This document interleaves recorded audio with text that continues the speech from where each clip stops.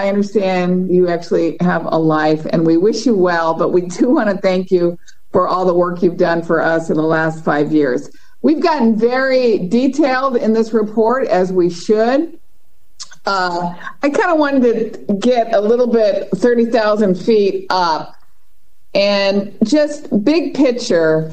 In the 5 years that you've been monitoring our jails, can you tell us what the biggest changes have been, both positive and negative? What's the biggest positive that we've moved forward on, and have we gone backwards anywhere? I mean, I think the biggest positive is that the culture in the jails has changed, that there's not a sense of we need to use force to ensure compliance by inmates, and that there's more use of communication skills. There's better training, and I think the tension level in the jails has gone down as a result of all of that. I think, I'm now looking at this more than just 5 years, because I've been involved with the jail since 2011. So I think there's been a substantial change in the attitude and the approach, and the communications in the jails, and in the level of force that's used. It's very, very rare that you see significant Category 3 use of force involving serious injuries to inmates. Prior to the CCJV, broken bones that inmates suffered was not an uncommon situation. That rarely happens now. And the department, they require all force to be reported. They treat that very seriously. And the cameras there are in place and let you see what happens. So I think there's been a significant change in both the use of force and in the culture in the jails, and a very positive one. Have we gone backwards anywhere? I don't know that we've gone backwards anywhere. I think that there are areas where we just haven't made the progress that you would think they would have made, and it's really in providing the treatment and the programming for inmates suffering mental illnesses. That's been it's been a frustration that they haven't made more progress in that area than I would like to have seen. I don't think they've gone backwards as such. They just haven't made the progress that I would like to. Okay, thank you. And I've noticed that the number of administrative investigations opened by the Sheriff's Department has decreased each year, hitting an all-time low last year in 2019. In your opinion, is this cause for concern, or is this more a reflection of the progress that we're making? Let's put that in context. There were two reports by the Inspector General's office in the first 6 months after Sheriff Villanueva came into office, which seemed to indicate a significant drop-off in the number of administrative investigations. And I think that was some cause for concern. Now, there were some explanations, and I did get from the department summaries of all of the prior investigations that had been discontinued, and the number that then in the second half of 2019 was pretty similar to the number that had been in the second half of 2018 when Sheriff McDonald's last year. So I was less concerned that there was really going to be a push to decrease the number of administrative investigations. It's still at call it a 10-year low, and so it's a little bit hard to assess whether that's a significant problem. But when I compared the second 6 months under Sheriff in Illinois, but to the last 6 months under Sheriff McDonald, they were pretty similar in terms of numbers. So I think it's something that needs to be watched. And I think the Office of Inspector General is in a good position to do that. I'm less concerned about it than I was when I read the Inspector General's report in 2019. Okay, well, thank you. And again, thank you for your service and the work that you've done to ensure the safety of our jails and those who reside within them. Thank you very much. Thank you, Madam Chair. Thank you, Supervisor Solis. Yes, thank you, Madam Chair. And I also want to thank our court-appointed jail monitor, Mr. Richard Druyan, for your work. I know that this has been an extremely difficult time for us in the last few years, but more importantly, as you stated in your comments and report regarding COVID-19 and how that has impacted some of the progress in certain areas. But as you and I know, back in 2015, the DOJ reached this agreement with the county and the Sheriff's Department to, in fact, protect people inside LA County jails from serious suicide risks and excessive force, and to ensure that the Sheriff's Department provided constitutionally required adequate care for people who were incarcerated with serious mental illness. And as you know, the settlement agreement would ensure that those reforms ordered by the courts would be fully implemented in an environment of transparency to ensure that the most vulnerable in our jails were protected while they were being held. I believe it's imperative that we continue to protect at all costs people with mental health needs from harm, harassment, and abuse by custody deputies. Concurrently, the county must continue its efforts, I believe, in creating a care first, jail last vision, and focus on continuing to decarcerate and decriminalize people with mental illness and mental health needs. Though this report indicates there were over 30 provisions in the settlement agreement with the Sheriff's Department, and we're in substantial compliance, what remains is that there is still major concern that there's still such an inadequacy in the offering of therapeutic services and a lack of structure in mental health treatment and a lack of out-of-cell time for people with mental health needs, all of which I believe are vital to ensure that those with serious mental illness recover. It seems like under these circumstances, the people with mental health needs will continue to decompensate while their illnesses become more acute. This is something that I really believe that our board has really tried to address as we move forward to embrace the care first, jail last vision. And we have been taking steps, as has been outlined and mentioned by some of the board members. Supervisor Kuehl mentioned some of the reforms that were already taking place with the recent passage of Measure J, and also the working group that we have looking at MCJ, as well as the alternatives to incarceration and other reforms. I believe all of those are, in fact, outside areas that are taking place that perhaps your jurisdiction, as was pointed out by Supervisor Kuehl, may be a little disjointed. That's why I think we do have to continue to work towards seeing how we can provide the best planning for the future for those inmates that will remain in our care, and to provide those that don't pose a serious threat to be released and integrated back into our communities through other community-based programming and things of that nature. So I do want to thank you for your help and your assistance and your response in your report. And I know that this is your last report to our board, and you'll be retiring after serving in this job for the last 5 years. And I want to thank you again for your service to the residents of LA County. And just regarding your conclusion in the report that despite the progress, we still face many challenges in addressing mental health provisions as outlined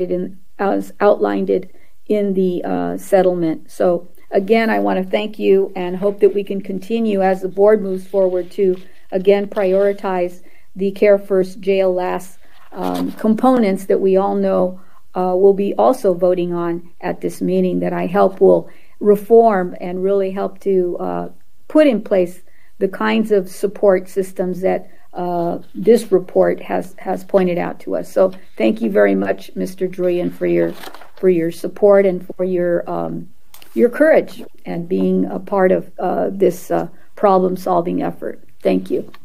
Thank you.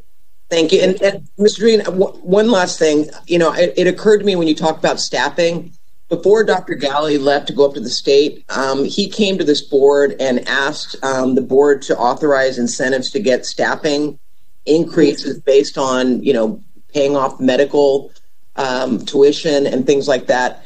And so I'm going to ask for a status from, I guess it's DHS and DMH regarding, and the CEO regarding where we are on that and how the staffing is going and what we can do to ensure the staffing levels are adequate and that we are providing proper care for those individuals that are currently housed in our jails.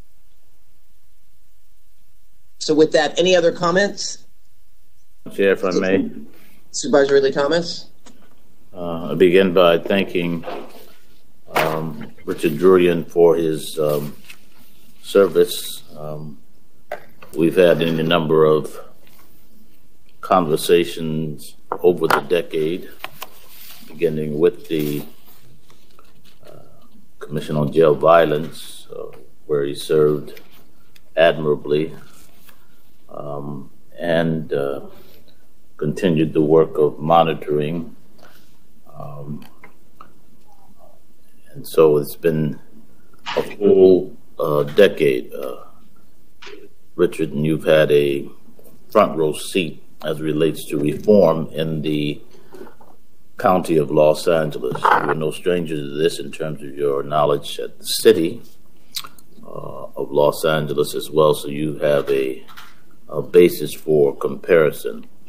And I think considerable progress has been made, at least conceptually, in terms of what reform means, what it looks like, and it has evolved to a level of policy that I think is rather substantial. We lay claim to Care First and Jail Last as what we aspire to, and I think it's appropriate. And I further believe that all of what we do should square with that, should align with that, should cohere in a way that causes us to speak in a manner that causes us to continue to refine what rehabilitation models look like, should look like, and that work is yet in process. Working group is in place doing that, guided in part by the CEO along with the respective health departments, and it's a good thing. And so the work continues to evolve. It's important work. It's unmistakably critical in terms of issues of human rights, issues of civil rights. And just think, Richard, you started all of this, and you go off into retirement with a sense of perspective that should cause you to be proud of what you have been associated with. And with that, Madam Chair, I wish Mr. Druyan the best in his retirement. Thank you. Well, thank you, Supervisor Ridley Thomas. I would say that this, I think, started when you and Supervisor Molina and Supervisor Yarosovsky and others pushed for reforms, and the CCJV review of jail operations. I think that back in 2011 really started the ball rolling, and I think things have made substantial progress. And I think, as you point out, things have evolved as well, and there are new challenges. So Yep. I appreciate the opportunity to have served the county. Thank you. Thank you. So this item is before us, and I've asked for a report back on the status of staffing in our jails under DHS with CEO report back. With that, Madam Executive Officer, I'll move it. Seconded by Supervisor Hahn. Madam Executive Officer, call the roll. Item 6 to receive a file and Could we request a clarify? report back. I'm asking for a report back on what Dr. Galley came and talked to the board about in terms of getting staffing in our jails at the current level. And Richard Druyan referenced the fact of staffing level continues to be a problem. Mm-hmm. So I just want to know what the status is of our recruitment in our jails. So, Madam Chair, you did distribute a proposed motion last night. Not And introducing that there was motion. more to it? No, Sorry. I'm not introducing that motion. Okay. I see. So just a report asking for a report back on staffing levels. Correct. I just when Dr. Druyan, when Mr. Druyan was talking about the staffing levels, I had I remembered how Dr. Galley came in and talked to us about how hard it was to get staffing there, and there were a lot of staff that were working double shifts, and asked him to do some incentives, and then it kind of dropped off when he went up to Sacramento, and I was just wanting to know what the status is of our recruitment efforts in our jails. Mm-hmm. That was it. That was what I was asking for a report back on. So that's it. I think we have to always clarify for the for the minutes, because so the motion that we saw is not being asked by you, but only a report back on staffing levels and how they might be improved.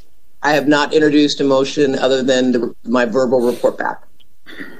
Thank you very much, Madam Chair. I appreciate the clarification. You got it. All right, Madam Executive Officer. Item 6 to receive a file and request a report back on recruitment efforts is before you. Supervisor Solis? Aye. Supervisor Solis? Aye. Supervisor Billy Thomas? Aye. Supervisor Billy Thomas? Aye. Supervisor Kuehl? Aye. Supervisor Kuehl? Aye. Supervisor Hahn? Aye. Supervisor Hahn? Aye. Supervisor Barger? Aye. Supervisor Barger? Aye. Motion carries 5-0. Thank you. Now we're going to go on to item number 10, ratification of Assembly Bill 1185, McCarty, on sheriff oversight in Los Angeles County. That was held by Supervisor Solis. Yes, thank you, Madam Chair. And thank you also to Supervisor Kuehl for co-authoring this motion, just as you did when the motion I authored back in August. When I put forward the motion in August, it was very apparent that we as the board needed our county legislative affairs team to advocate for Assemblymember McCarthy's bill, AB 1185. As you know, AB 1185 would allow Board of Supervisors across the counties in California to create a Sheriff's Oversight Commission and Inspector General. And additionally, these bodies would also be given subpoena power. Thankfully, our good governor signed the bill into law at the end of September. And as you know, Los Angeles County and the board was proactive in creating the Office of Inspector General in 2014 and the Sheriff Civilian Oversight Commission back in 2016 to ensure transparency and hold the Sheriff's Department accountable. And due to the incredible hard work and persistence of the community, and I have to give them a big shout out, all the advocates, in March of this year, the voters of Los Angeles County enhanced the oversight ability of the commission by giving it subpoena power. This board and I have continued to keep sheriff transparency and accountability as a top priority, and I recognize that oversight of law enforcement is a big part of public safety, and I'll continue to support these oversight bodies that the board has created with the community, and I will continue to demand that the sheriff comply with the law to collaborate with the Civilian Oversight Commission and allow the Office of Inspector General to do its job of conducting independent investigations. This motion is another reflection, I believe, of our commitment. In January 1st, 2021, AB 1185 will become law of this state, and LA County will comply with the law. Public safety, as you know, can't be assured if law enforcement is above the law. Thank you very much, Madam Chair. Thank you. Supervisor Kuehl. Thank you very much, Madam Chair. Thanks to Supervisor Solis for bringing this motion and inviting me to co-author. We are asking our colleagues to join us in ratifying all of the aspects of AB 1185, but in an interesting way, it's actually the other way around because we were already doing this, and 1185 has indicated that if other counties wish to do it, to ratify the power, it also underscores that the county actually has the subpoena power and is able to delegate it. And that is what we have been saying. But it does add one thing, because we already have a Civilian Oversight Commission. We already have an Office of Inspector General. Because it was allowed by law and also approved by our voters in Measure R, so the COC also has subpoena power. So what we're really doing is, I think, taking one remaining step by ratifying and adopting the sections of 1185, and that is to empower our Inspector General with subpoena power as well. So I was very pleased to co-author the motion and ask for a yes vote. Thank you. Thank you. Seeing no one else has requested to speak on this item, it is before us, moved by Supervisor Solis, seconded by Supervisor Kuehl to approve this item. Madam Executive Officer, please call the roll. Item 10 is before you. Supervisor Solis? Aye. Supervisor Solis, aye. Supervisor Ridley Thomas? Aye. Supervisor Ridley Thomas, aye. Supervisor Kuehl? Aye. Supervisor Kuehl, aye. Supervisor Hahn? Aye. Supervisor Hahn, aye. Supervisor Barger? Aye. Supervisor Barger, aye. Motion carries 5-0. Now we are on item number 14, Comprehensive Public Safety Reinvestment Plan. Supervisor Solis, you held this item. Yes, thank you again, Madam Chair. When 1.3 million residents of LA County overwhelmingly voted for Measure R, the Civilian Police Oversight Commission and the Jail Plan Initiative in March of 2020, the voters supported the two items that this measure would do. And that is, one, it would grant the Sheriff Civilian Oversight Commission subpoena power. Two, it would authorize the commission to develop a plan to reduce the jail population and incarceration in LA County. The commission has unfortunately had to use the newly granted subpoena power against the sheriff in May of 2020 as the sheriff continues to show his contempt of the will of the community through his defiance. The second component of Measure R, however, still needs to be actualized. The commission, in response, did create an ad hoc committee as the commission to release a report to the public and to the board a feasibility study to reduce Los Angeles County's jail population and to reinvest jail system costs in prevention and mental health treatment, including a timeline for resourcing and implementing strategies to meet the goal. I understand that the task is a large undertaking, and due to the commitment of the board through its embrace of the Care First, Jail Last approach, some of the work may have been done due to the board created Alternatives to Incarceration initiative and the recent hiring of the executive director over the initiative. However, we still wait for a comprehensive plan to be delivered and implemented. So this motion will help us provide that tool to allow us to move forward and provide for the commission to provide a report back to us so we can fulfill what we were asked to do by the voters. And I would ask that the draft of the plan be introduced back to us by December 8th of this year, in collaboration, obviously, with the various criminal justice partners like the ATI Initiative, ODR, and community stakeholders. And I look forward to their public presentation of a strategy on the delivery of the voter-supported plan by January 26th of 2021. Thank you very much, Madam Chair, and I ask for your aye vote. Seeing that nobody else has requested to speak on this item, it is before us. Item number 14 is before us, moved by Supervisor Solis, seconded by Supervisor Kuehl. Madam Executive Officer, please call the roll.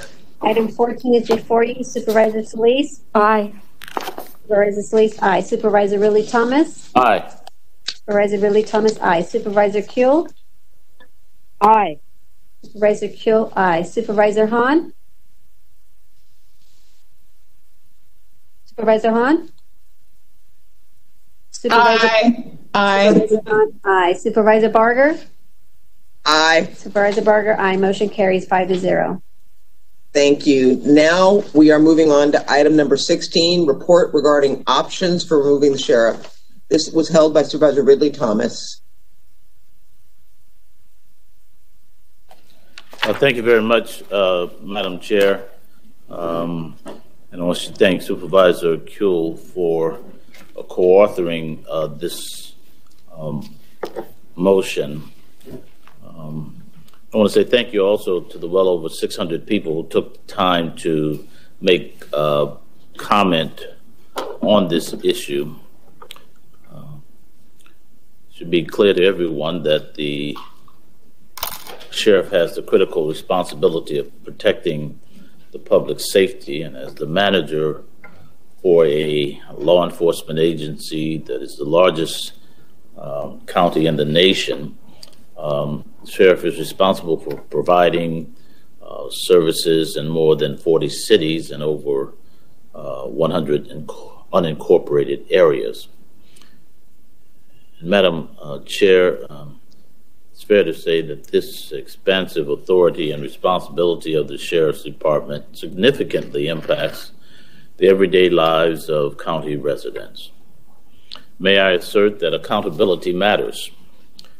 Its absence contributes to violations of constitutional and human rights. It inhibits the department's efforts to make public safety real and or believable, and too often it undermines the rule of law, an essential part of life in a democratic society.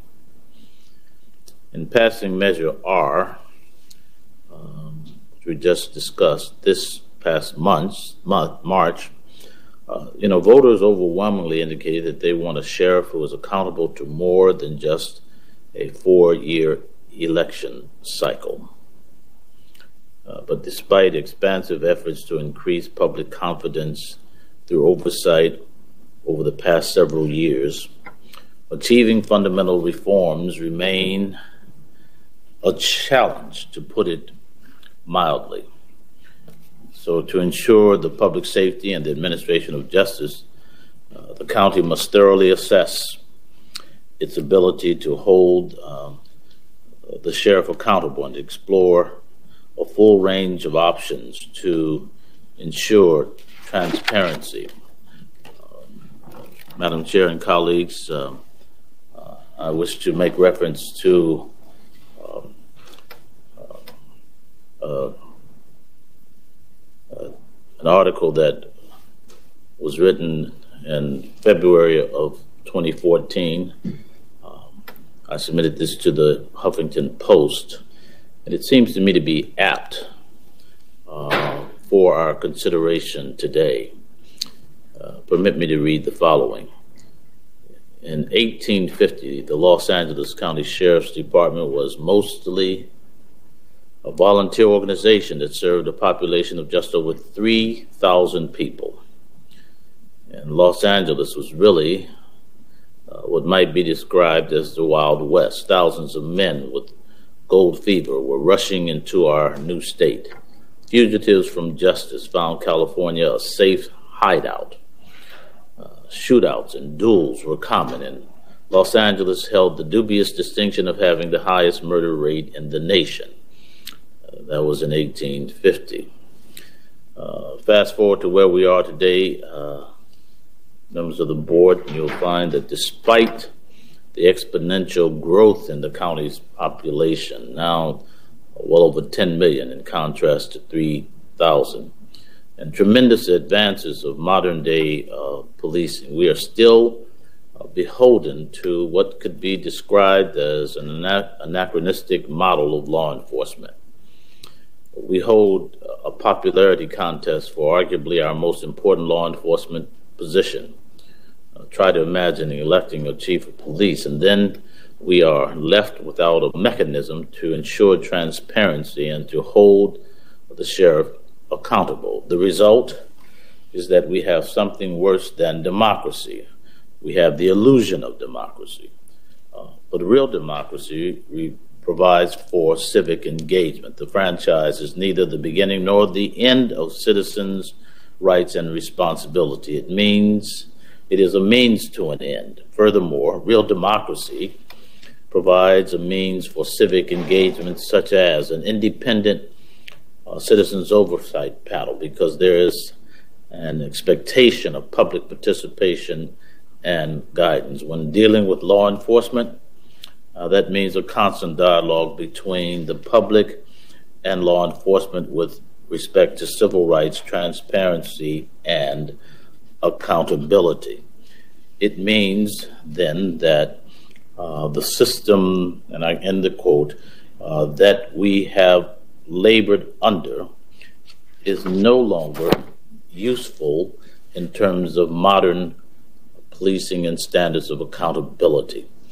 Therefore, we bring this issue to fore here and now. It's vital for the county's residents to know that their public safety concerns have been heard. The people of Los Angeles County have expressed their views. They've demanded more, and it's my view, Madam Chair, members of the board, they deserve better. This does not supplant their expressed view, as is made clear at the voting box. It doesn't take away their right to vote. It essentially says explore what needs to be in place for our collective consideration and potentially for the consideration of the electorate. So it seems to me that this is time for us to move through this decade of what has been a rather remarkable degree of reform that has been advanced. And if we ultimately wish to make sure that public safety is real in the context of Los Angeles County, I believe we have to have more accountability, more transparency, and the exploration of how we get there through the potential removal of the sheriff, should it be deemed appropriate, and or the very notion of an appointed sheriff or lead law enforcement officer rather than elected. Madam Chair, that's my opening remarks. I'm open to further discussion and debate on the matter. It seems to me that it's clear that the time has come for us to move forward. Thank you. Supervisor Kuehl? Thank you very much, Madam Chair.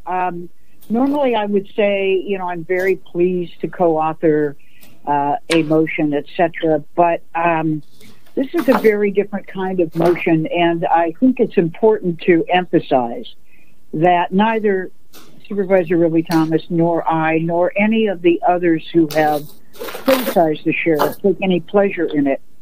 It has become a somewhat of a sad situation. The media characterizes this as some kind of, struggle or tip or argument or whatever, because I think it serves their purpose to make it sound like there's, credibility or some kind of a fight on both sides. It's really quite different. We have had experience of this particular sheriff, since he was elected, and a couple of sheriffs before him. And we are quite aware, even some of us who were in Sacramento representing various parts of this county, of the actual good behavior in which a sheriff can engage in terms of their relationship with the board, in terms of their taking their budget seriously, in terms of being transparent, in terms of, being forthcoming.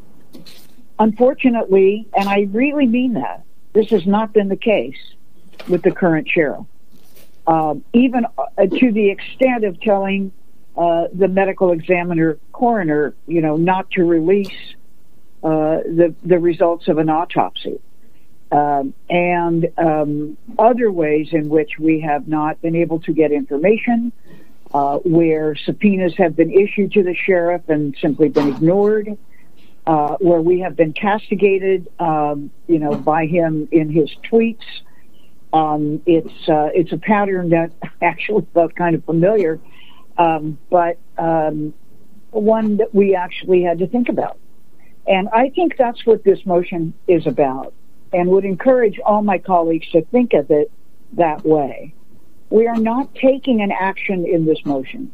We are essentially asking, in a situation where there is no adherence to the transparency needed in order to have any kind of oversight, where there is a flaunting of subpoenas, where there is a castigation, and I mean even up to engaging in name-calling on the part of the sheriff, how it is we can maintain our duty to oversee the budget of that department, the treatment of employees in that department, and the safety of our constituents in all 5 districts.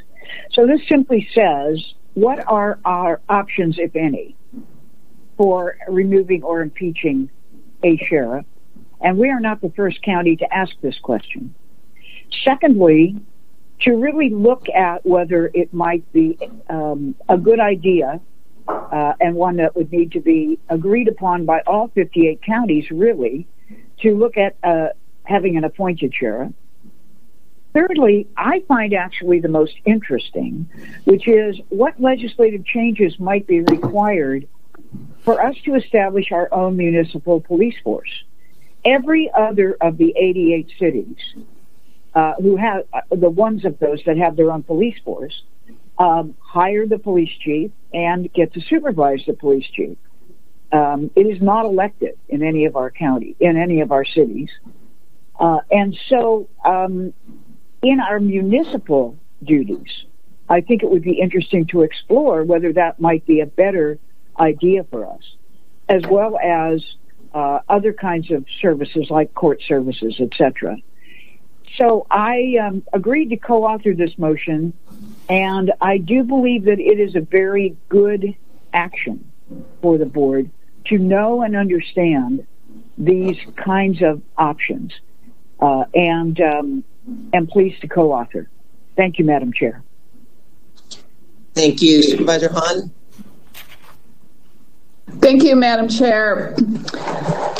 So it's no secret that this board does not see eye to eye with this particular sheriff. And I do have to point out it's not for lack of trying, because we really have tried from the very beginning.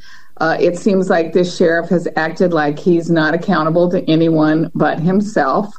And we have stepped in, and we found ourselves stepping in again and again over the last 2 years to try and do what we can within our authority to achieve the kind of accountability that the public deserves. We do that because it's our job as elected officials to ensure our communities can trust the law enforcement entity that is sworn to serve and protect them. But ultimately, the sheriff is an elected official too, and the voters of LA County elected him for a 4-year term.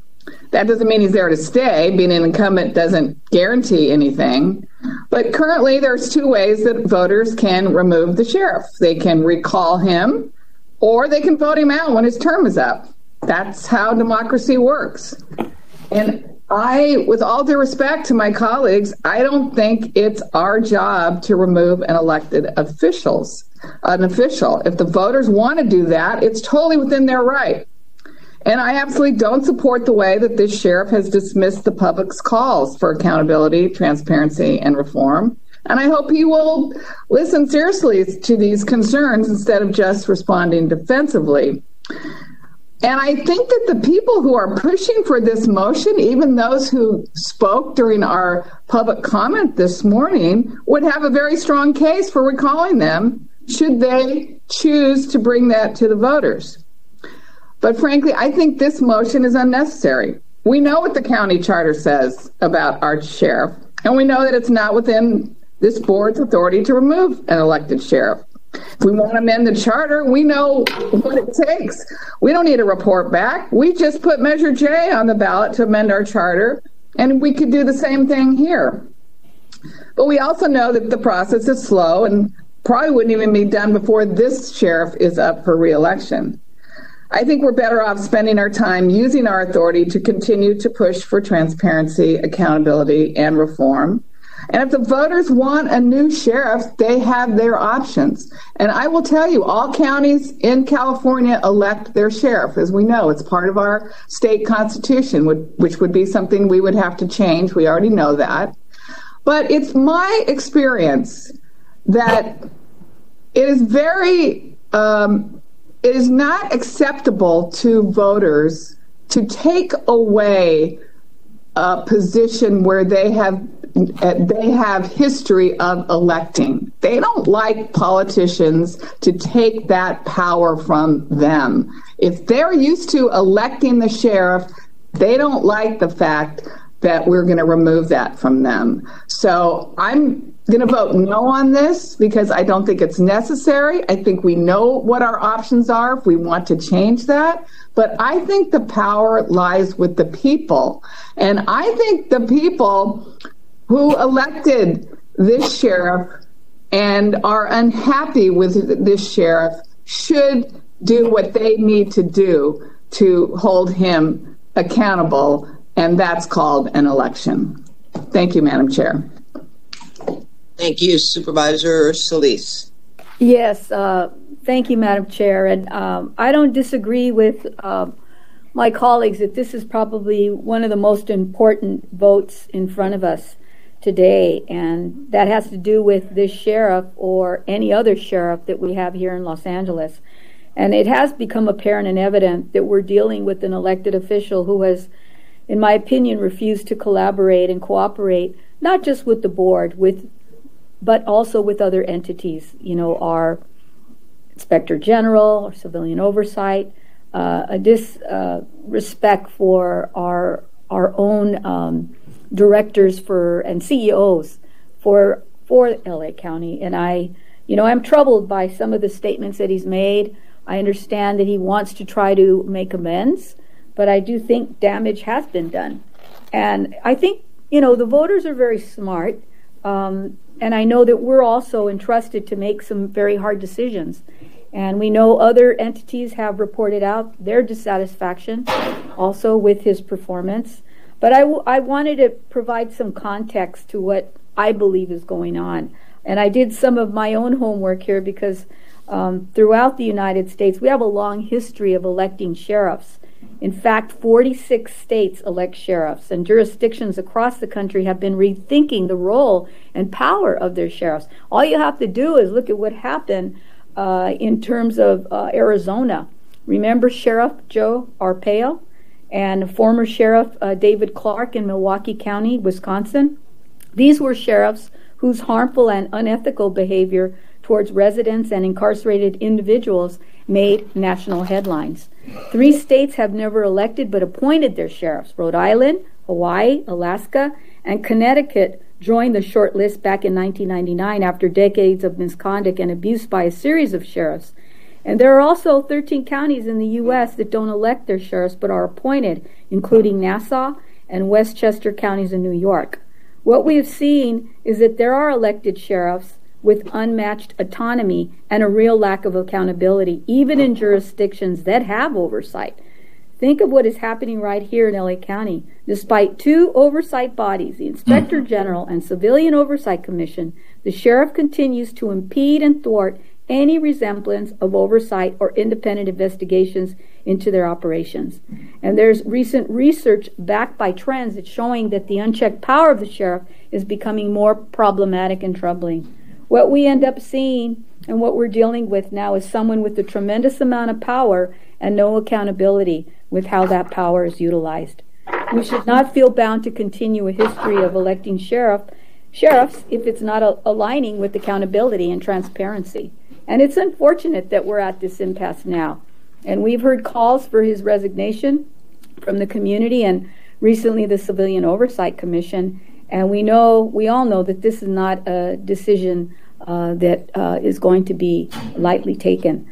But I have come to this decision in this manner, and I would like to present this for consideration, and it's an amendment.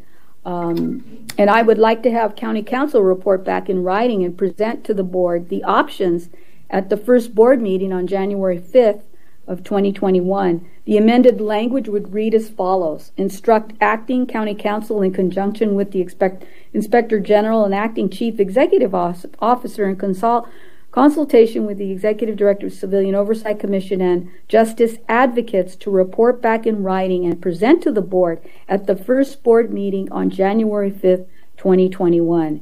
And then add the rest of the directives. It's important to me to make sure that options are shared with the board and with the public in community and open public space, but also that the voters of Los Angeles have also recently voted to allow for a fifth woman to join the Board of Supervisors.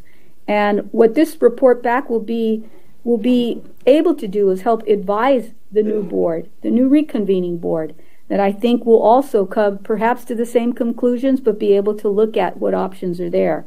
And by waiting for the report back and accompanying presentation from the County Council on January 5th of 2021, we'll be able to do so with our Supervisor-elect Holly Mitchell of Supervisora District 2 as a part of the LA County Board of Supervisors. I think that moving ahead, we will all be able to work, I hope, together. But given the privileges that we have, I also think it's important, because we are going to be constructing a new board, and to have that voice also heard, as well as the voice of our community, I think provides better transparency for all of us. So I would ask if the author and co-author would accept that friendly amendment. Thank you. I just have to say, this is a very interesting place for us all to be in concerning working relationships between the board and the sheriff. Sheriff Villanueva is independently elected, and there have been many sheriffs before him, and there will be certainly many more who will follow. I will say it again, we cannot make long-term policy decisions based on the short-term personalities that be. I will also state again, I do believe that the actions of the current sheriff and the relationship with this board have been to the detriment of our deputies on the line, who are serving all of our communities each and every day. I do not support many of the actions and have had significant concerns with his ability to appropriately lead our sheriff's department, but I do support the office, and more importantly, I support our personnel. As I stated before, the voters made their decision in 2018, and they will have another opportunity in 2022, unless there's a community-led effort to vacate that seat prior to the next election cycle.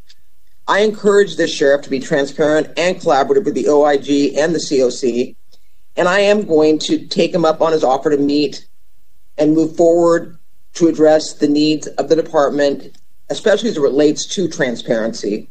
Our communities, and I'm hearing from them loud and clear, are sick of hearing about the disagreements, and they're fed up with being used as a pawn. I looked to the Altadena Sheriff Station, I looked at the Marina Del Rey Sheriff Station, I looked to our Parks Bureau, I looked at the host team.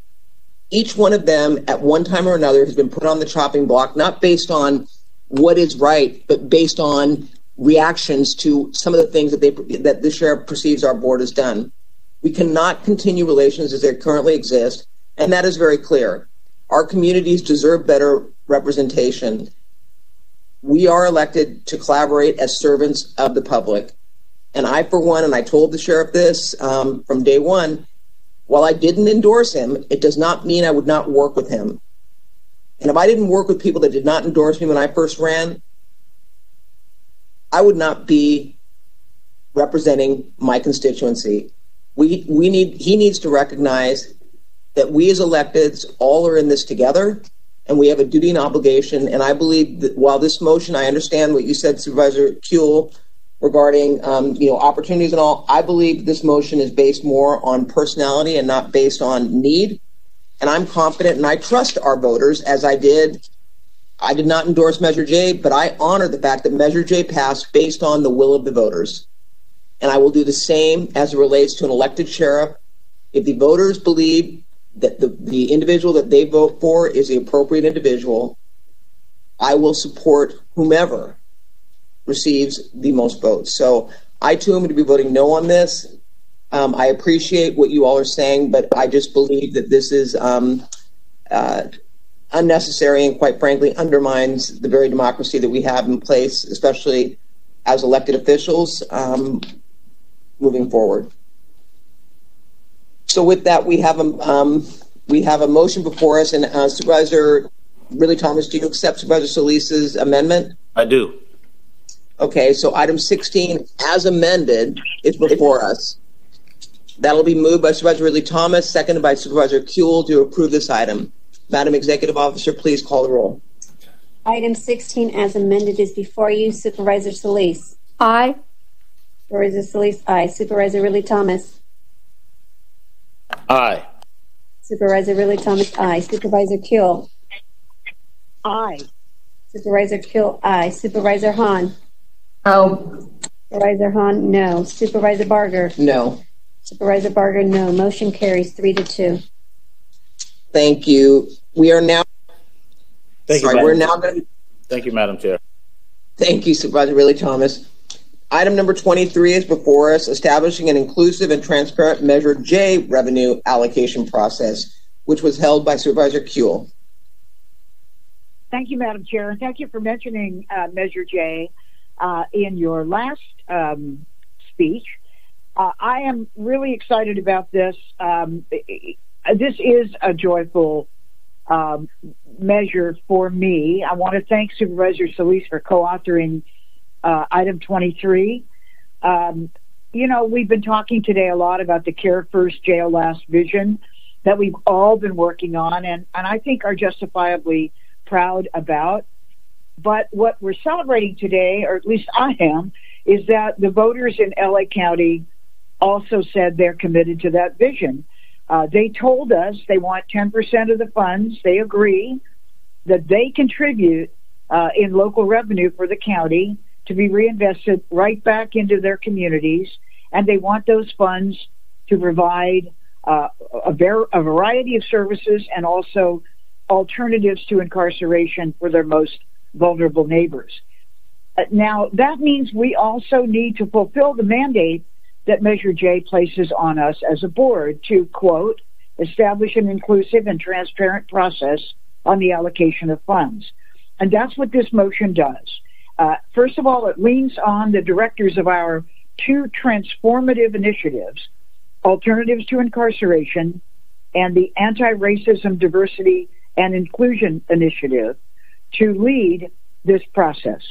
Second, it sets forth a 17-member Reimagine LA Advisory Committee to bring together a diverse group of stakeholders, service providers, labor, criminal justice system impacted individuals, county department representatives, representatives of community-based or advocacy organizations, one each appointed by each of us, 2 labor reps, 5 individuals with lived experience or direct knowledge of the criminal justice system due to a family member's experience, including one with specific experience in the juvenile justice system.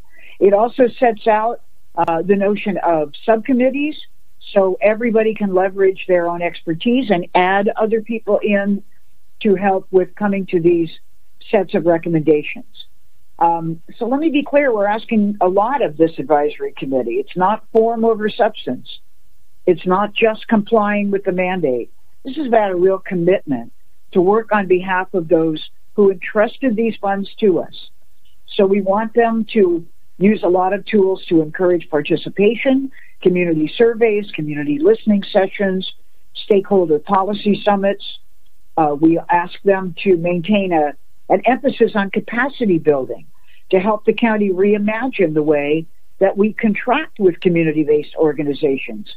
We want the committee to explore new opportunities for training and supporting community members so we can realize the goal we've been talking about for years of establishing pathways to high-quality employment in the public and the private sectors to reestablish some economic stability.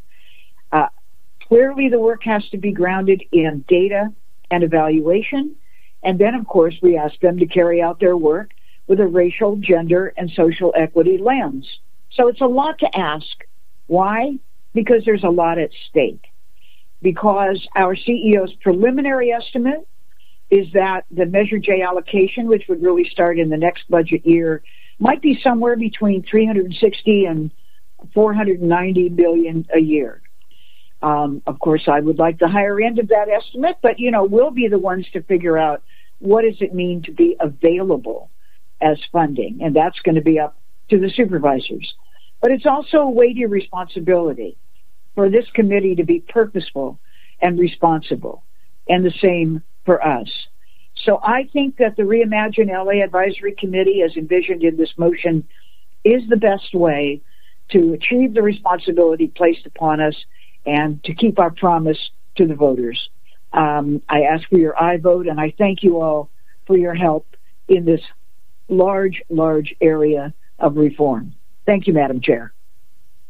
Thank you. Supervisor Solis. Thank you, Madam Chair, and thank you, Supervisor Kuehl, for inviting me to co-author not only the motion, but the previous motions on Measure J.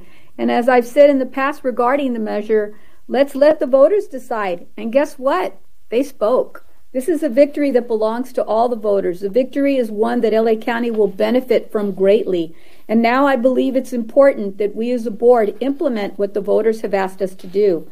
And now that the county will be spending a minimum of 10% of its locally generated funds, we'll do so in a transparent and inclusive manner as evidenced by the motion. There is a great need in our communities, just how the votes of this measure showed how we're handling people experiencing homelessness. People with mental illness, substance abuse disorders can no longer be the status quo. Should the motion pass, the first step is to establish a Reimagine LA Advisory Committee, as was stated, to present to the board and how these precious funds can be used to help the most vulnerable in our communities. The committee is incredibly inclusive, and it will have members representing the Office of Diversion and Reentry, Department of Mental Health, Department of Public Health, Substance Abuse Prevention and Control Program of the Department of Public Health, and we'll also have community-based advocacy members and, yes, our labor representatives, and most importantly, people who have been impacted by the criminal justice system. I believe that this is the best way to go, and I am very honored to have been a part, in a short way, of helping this move. And I'm also very excited because the beauty of this motion also is that at the top of the list is that it really does prioritize care first and jail last. And I know that we've all been working, the advocates, everyone has been working so hard to put forward a motion for a plan to close Men's Central Jail.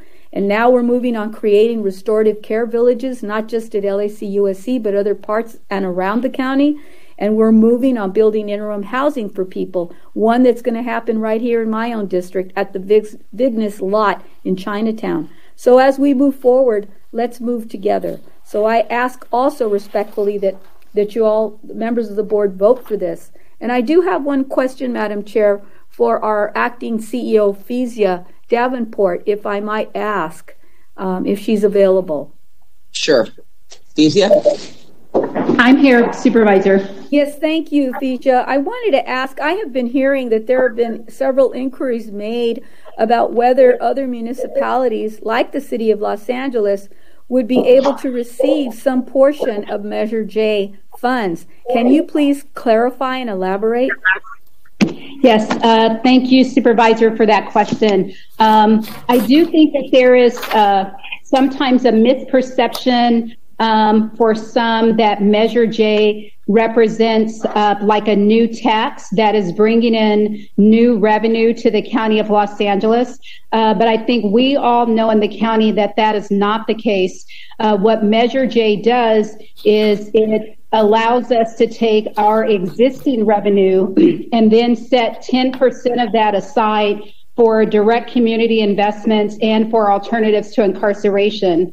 The motion is very specific and very clear as to what those community investments look like. A lot of them are invested in community-based organizations, as well as the community-based service delivery model. And the same is true for investments in alternatives to incarceration, Many of those investments are focused on community-based health services and community-based diversion and reentry programs, to the extent that I think the motion is very clear as to the types of investments.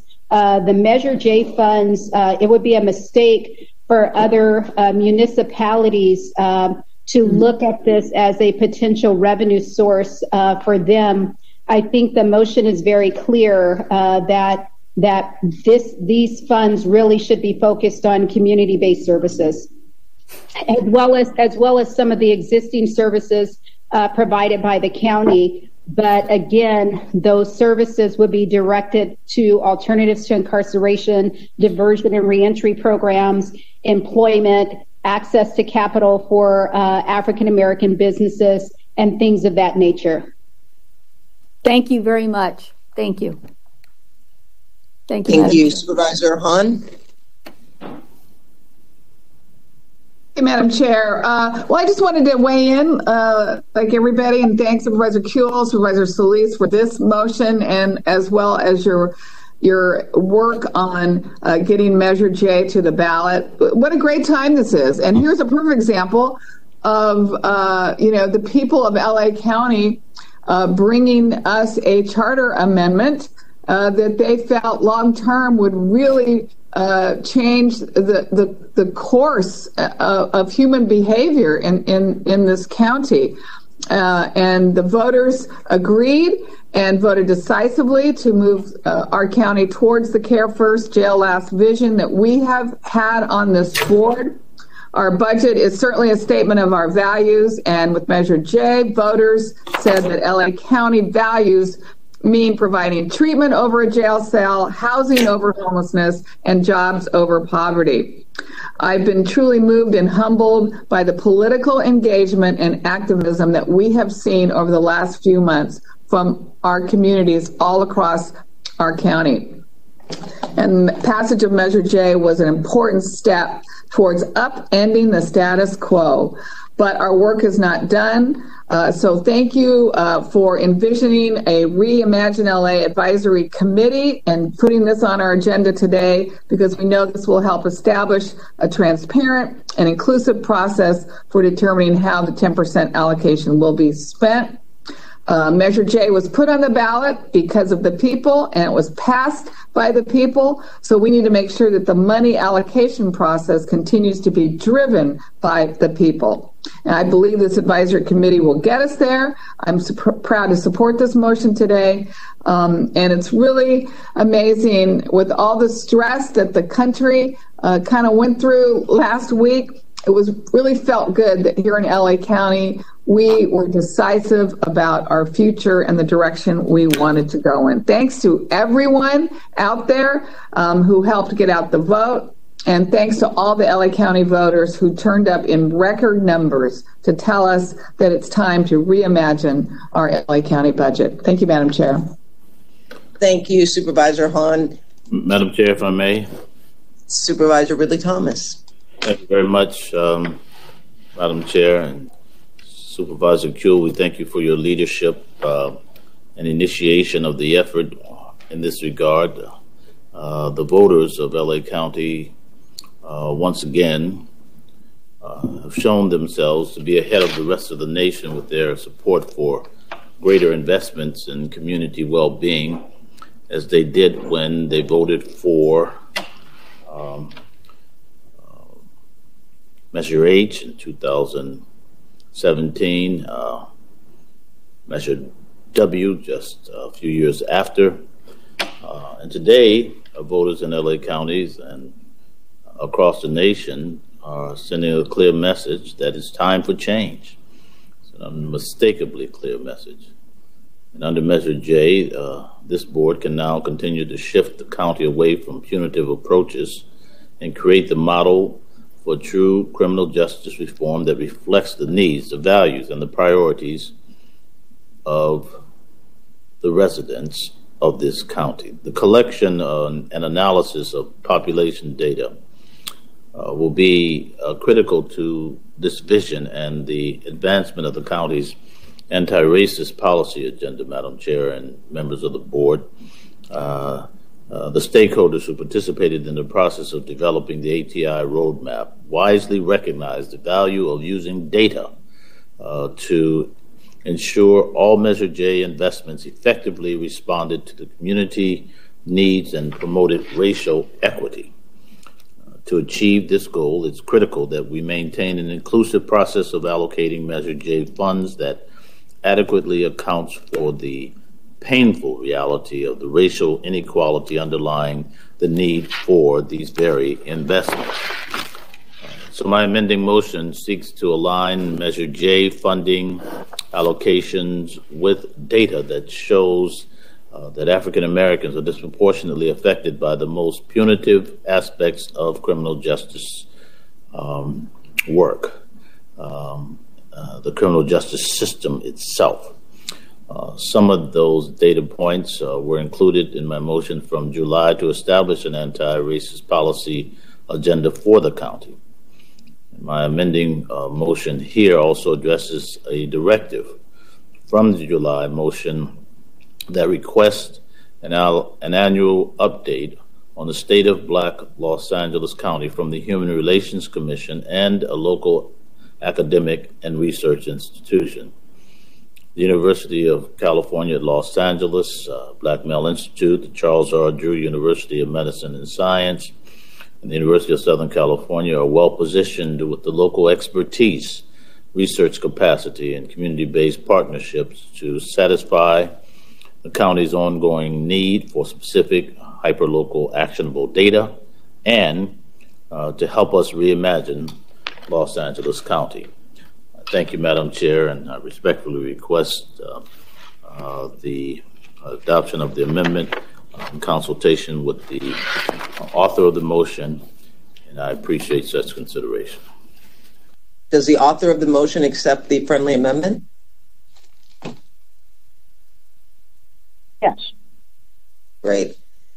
All right, so I'm just going to make my comments short, and I agree. I mean, the voters have spoken clearly on their desire to have this board allocate a minimum of 10% of our general fund dollars to further invest in a community-based system of care and alternatives to incarceration. As I said all along, it's never been an either-or for me. This board has consistently invested and will now continue at a minimum of 10% across the board for just these type of services. I appreciate the efforts by my colleagues, Supervisor Kuehl and Solis, to get the ball rolling and making this process both transparent and practical. The more we discuss the ATI recommendations and Measure J allocations, the more I come to realize that the overwhelming alignment with the transformation of Challenger probation camps in Lancaster, something we're looking at moving it from a probation camp into something that is truly going to be transformational, not only for Challenger, but for the people that come in contact with the services that are going to be provided. This facility will require some capital investments in order to serve in its new capacity as a restorative care village in the woefully underserved region of the Antelope Valley. Both Palmdale and Lancaster have been listed amongst the top 5 cities spending far more to incarcerate than to provide services as part of UCLA's $1 Million Hoods report. I want to take this opportunity to highlight this project and the significant impact that it will have on this community in particular. I would also like to restate my commitment to equitable services throughout the county, starting with our highest need regions. We have significant opportunities here to transform lives for generations to come. This advisory committee will be key in forging a path for investment in our communities, and I do truly look forward to success to come. So with that, Madam Executive Officer, it will be moved by Supervisor Kuehl, seconded by Supervisor Solis. Would you please call the roll? As amended. Item 23 as amended. Item 23 as amended. Supervisor Solis. Aye. Supervisor Solis, aye. Supervisor Ridley Thomas. Aye. Supervisor Ridley Thomas, aye. Supervisor Kuehl. Aye. Supervisor Kuehl, aye. Supervisor Hahn. Aye. Supervisor Hahn, aye. Supervisor Barger. Aye. Supervisor Barger, aye. Motion carries 5-0. Thank you. We are now moving on to item 24, establishing a County of Los Angeles lesbian, gay, bisexual, transgender, queer, and questioning business program. It was held by Supervisor Kuehl. That was very well announced, Madam Chair. Thank you so much. Thank you. Really, I'm serious. I'm really grateful to the Department of Consumer and Business Affairs and to the Internal Services Department for all the work that they put in to the excellent report back that we got just last month that so clearly outlined the recommendations on how to move the effort represented in this motion forward. Thank you also to Supervisor Solis for being our co-author on this motion, as well as to the motion that we brought in August of 2019, asking that we take a look at our contracting with community business enterprise firms policy, the CBE policy, to clarify that it is inclusive of LGBTQ plus owned firms and to ensure that the county's formal contractor outreach programs are inclusive of these populations as well. A lot of people don't know, and it's not as clear to people that people in the LGBTQ plus community do experience disproportionate rates of poverty and homelessness and discrimination in employment and in the workplace, which can destabilize their housing and make it more unaffordable. They face widespread harassment and discrimination by housing providers as well. They're also significantly impacted by justice and child welfare systems, owing in large part to systemic oppression, as well as individual action resulting from conditioned bias. A considerable percentage of our youth experiencing homelessness identify as LGBTQ, between 20 and 45%, according to the Williams Institute. Family rejection of LGBTQ plus youth is a major factor contributing to high levels of homelessness. And as we found in a survey of our foster kids, although LGBTQ young people maybe are 5, 6, 7% of the population, over 20% of our foster kids and foster youth identify as LGBTQ. So all of that to say that my community as well continues to come up against barriers that have a lot of impact on their well-being and ability to thrive. So this motion is a really good step, a small step, but a good step to acknowledge those barriers and try to do what we can to help alleviate some of them so that we're not overlooking our own, failure to take it into account. The pandemic has deepened the need to uplift our residents who already face significant obstacles, especially in our business communities in non-COVID times. And a lot of people on the margins are hurting right now financially, and it ripples out to every aspect of life. So creating an LGBTQ plus owned business designation under the umbrella of the CBE program will increase our contracting and subcontracting opportunities for this historically disadvantaged population. I'm very grateful for your consideration of this initiative because I believe it will benefit a large number of our constituents. Thank you, Madam Chair.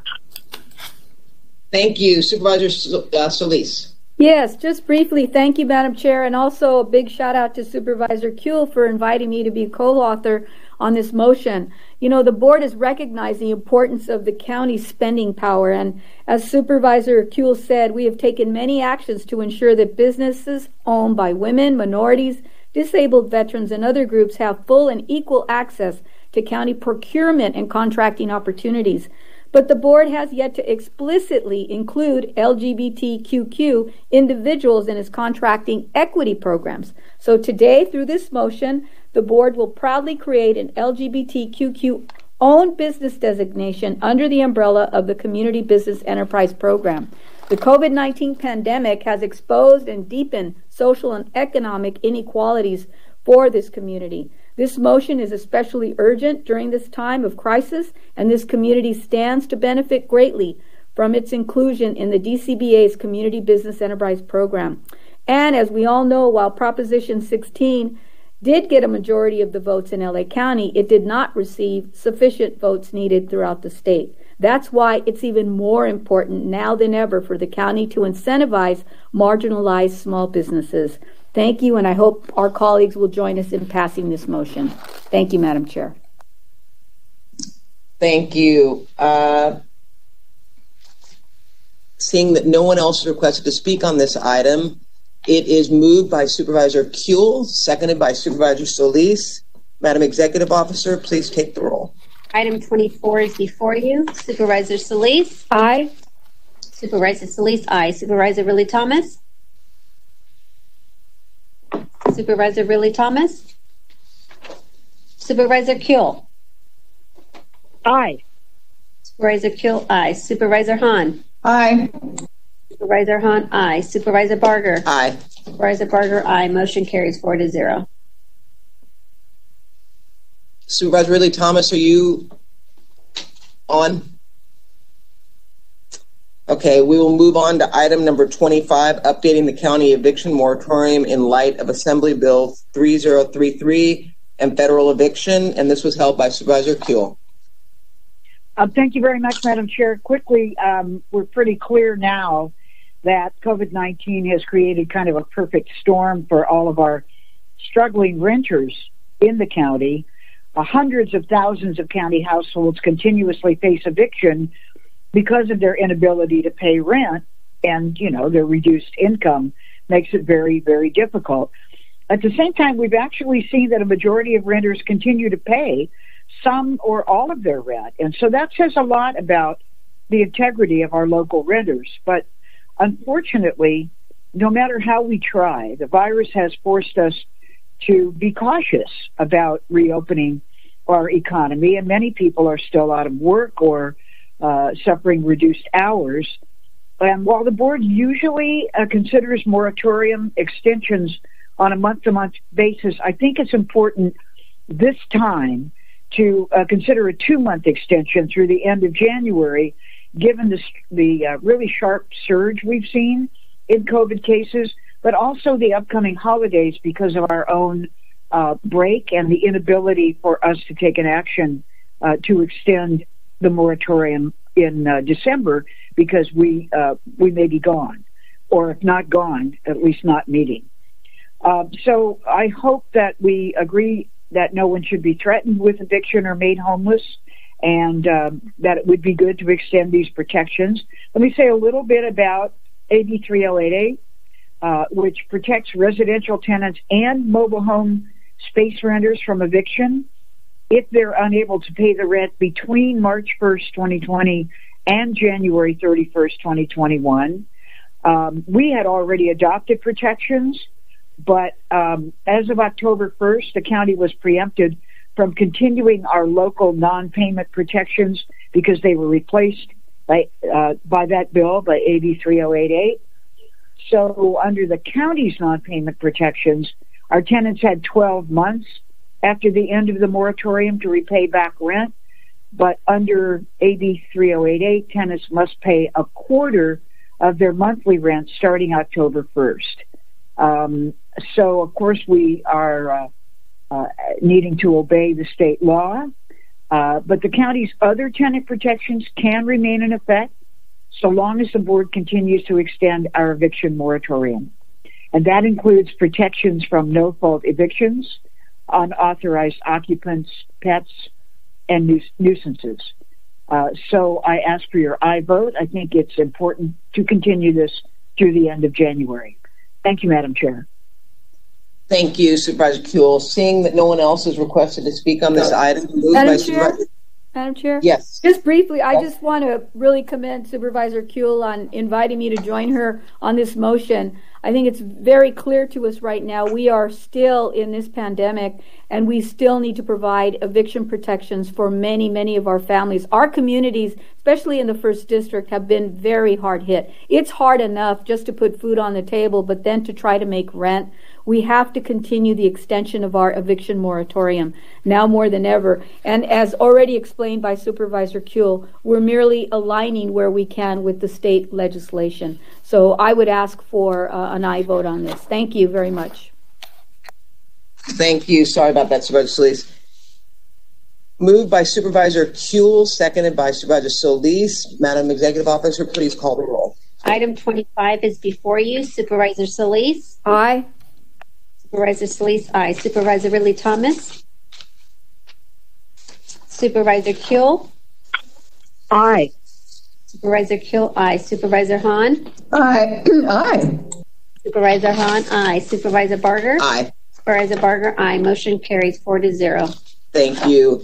Item 30 is the next agenda item, but that was held by Supervisor Ridley Thomas, who is stepped out of the meeting. So we will continue that to the end of the board meeting and move on to item number 55, report on compliance with the ROSIS agreement. And at this point, we've got a presentation by the Sheriff's Department as well, personnel. And I think each one of my colleagues may want to say something, but why don't we go ahead and invite Assistant Sheriff Bruce Chase, Commander Sergio Alama, and Captain Larry Alva, Sheriff's Department, to present a report. Are they on? Thank you, Madam Chair. This is Assistant Sheriff Chase. Can you guys hear me? Yes, welcome. Okay. The floor is yours. Yeah, thank you, and also the other honorable members of the board. As you're all aware, Provision 1.4 of the ROSIS settlement agreement requires us to publicly report twice a year to the board on certain areas relating to compliance with the agreement. So, and I'll also have Captain Larry Alva and some members of his staff here with me. Commander Aloma had to step out, unfortunately, so those guys have day-to-day responsibility for overseeing compliance. So I'll have them here in case there are any detailed questions. This will be the first time we presented on this matter under the remote meeting protocols. So I just want to remind the public that the PowerPoint presentation, which would normally be displayed during our open discussion at the hall, is still available to members of the public via the board's website. In the interest of respecting everyone's time, we've also been asked to try and keep our presentation time to 15 minutes. So with the board's permission, I'll try to hit just the highlights of each slide and then allow for questions from any of the supervisors who may have specific areas of concern. That'd be great. Thank you. All right. Yeah, and some of the areas may also overlap with information already discussed during Mr. Druyan's earlier presentation on DOJ. And I'd also like to take the time to join and echo the board's comments, thanking Mr. Druyan for working with us over the years.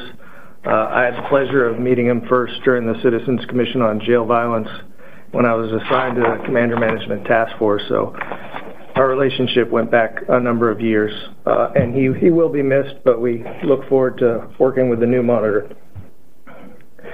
I believe the members of the board have had time to review the presentation as well and are also aware of the historical information presented on the first few slides. So if it's agreeable, I'll proceed directly to slide 4, where we begin the overview of the current status of compliance detailed in the 7th report in comparison to the 6th report. So as you can see, in the 7th report, we're compliant with 83 of the 104 provisions. We were found non-compliant with 15 of the provisions that we're still working on. 4 of those relate to use of force, 2 of them to training, 3 of them to force reporting and investigations, 3 of them to grievance, 2 of them to the use of restraints, and 1 to the early warning system, where we're still working. 2 of the assessments are still pending, and 4 were found not to be applicable to this reporting period's assessment. So we had some good improvement over the 6th period, where we were compliant with only 51 of the provisions, so now we're up to 83. Moving on to the next slide, which discusses the update on the jail use of force training. We continue to make progress. The limitations under the current requirements due to the pandemic, though, we've had to scale back some of the training, so you'll see that our numbers went down in the 7th reporting period. Once we had the county and state emergencies declared in the beginning of March, we've had to limit the size and scope of some of the training classes. But we do continue to push forward, and the numbers speak for themselves. So we're committed to making sure we stay in compliance. And we've also worked with the monitors. They're aware of the limitations, that COVID has put on us. So we continue to move forward. The next slide deals with the overall use of force statistics, comparing the first 6 months of 2019 to the first 6 months of 2020, which is the 7th reporting period. And you can see that we actually had some success with overall force decreasing by 35%. Our NCIs decreased by 41%. Our Cat 1s decreased by 29%. The Cat 2s went down 49%. And the Cat 3s went up 100%, but that was from 2 to 4. So it wasn't a significant increase. The next slide just details the breakdown of Category 1 force incidents. So as you can see, in the first quarter of 2019, it was 214, and in the first quarter of 2020, it was 167. In the first quarter of 2019, or second quarter of 2019, 215 versus 136 in the second quarter of 2020. For a total of, decreasing from 429 to 303.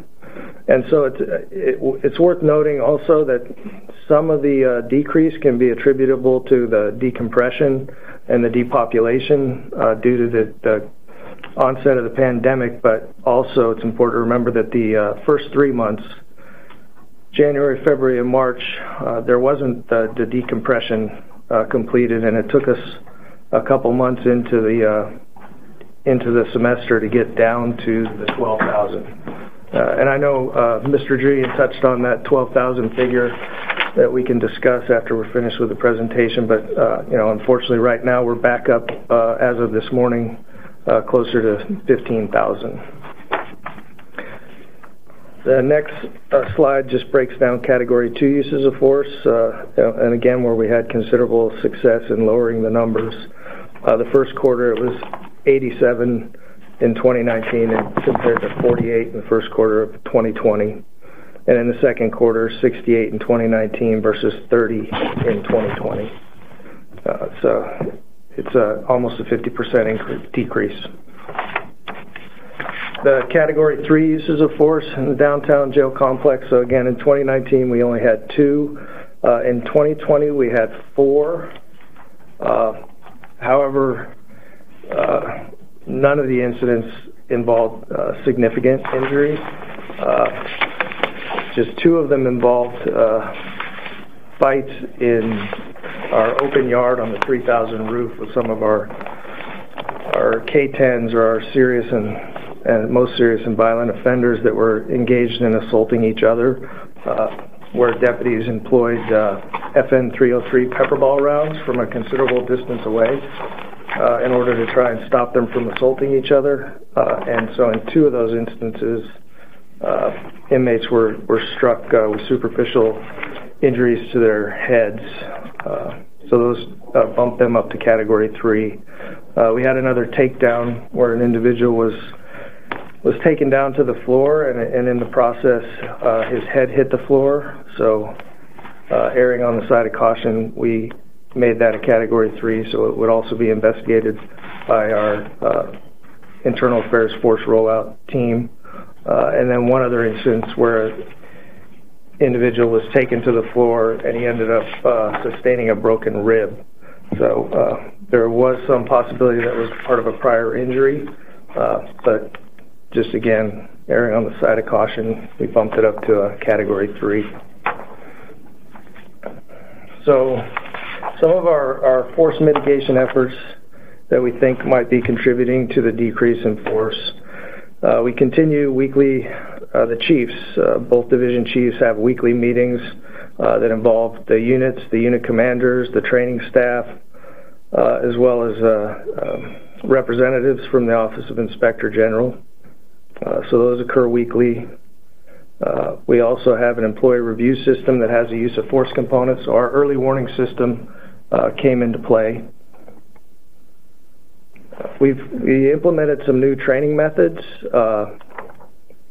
pushing out videos. We had our training bureau push out short videos so that we could have deputies view, at their workstations. So in addition to briefings before they begin their shifts, they can also be directed to watch short videos, and those things we've found them helpful. We've streamlined the inmate grievance, or we're in the process of trying to streamline the inmate grievance investigation process. That's a work in progress where we want to be able to standardize it so we can have it searchable and more easily queried so that we can get to the root of problems more quickly, rather than having it in a narrative form where we might not become aware of patterns of complaints or behavior. And we've also been actively working with partnering with correctional health services on how to track the progress on medical complaints, because once a complaint is deemed to be medical in nature, it reverts over to CHS to handle, and we hadn't previously had a good system for reconciling whether they've been handled to conclusion based on some of the medical privacy rights that come into play.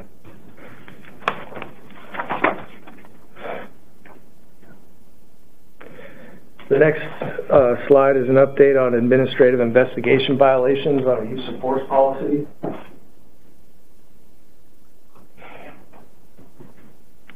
In January of the first 6 months of 2019, you can see we initiated 5 cases. 4 of those cases were closed and 1 is still pending. Those cases resulted in discipline ranging from written reprimands to 20 days off. So for the first 6 months of 2020, we've also initiated 5 cases, and all 5 cases are still currently under investigation. And we also closed 1 additional case out in the first 6 months of 2020 that was from the prior quarter, and it was also a founded investigation.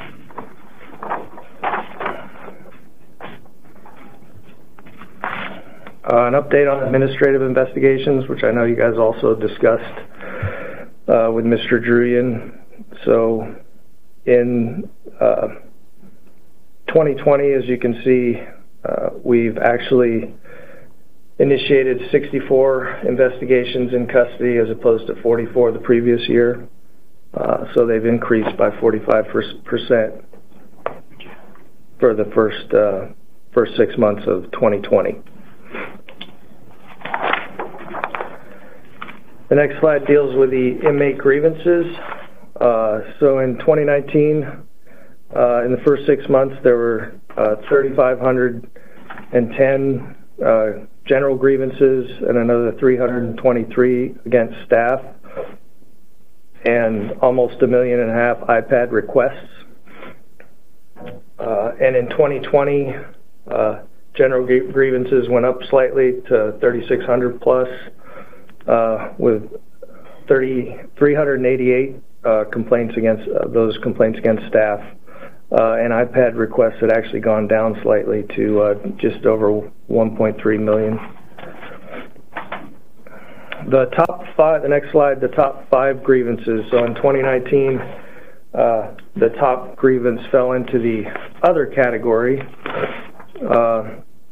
whereas in 2020, the top grievance was on living conditions. And I also noted that the top 5 grievances in 2019 accounted for about 50% of the total grievances, whereas the top 5 grievances in 2020 accounted for closer to 80% of the grievances. We believe that this is primarily associated with some of the living conditions and restrictions that we had to implement due to the COVID pandemic. We had to cancel most programming, and public visitation has still not, in-person public visitation has still not been allowed. So that actually accounted for a lot of the grievances. and we're working on it. So we're trying to keep things, as the living conditions as best we can. And so actually getting these grievances helps us to react and see where we can improve conditions for the inmates to the extent that we can, where it's under our control.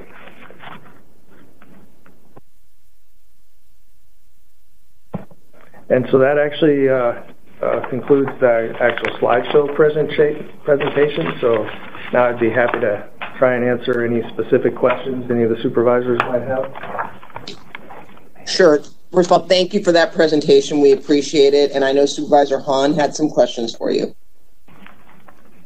Thank you, Madam Chair. Overall, it was encouraging to hear Richard Druin's comments about big picture use of force has gone down in our jails, and even he, I think, even attributed that to just an overall culture change, which certainly we like hearing. And that's the use of force number is the one that I really appreciate that has decreased. What I was going to ask, it still seems like there's 15 provisions that you're not in compliance with.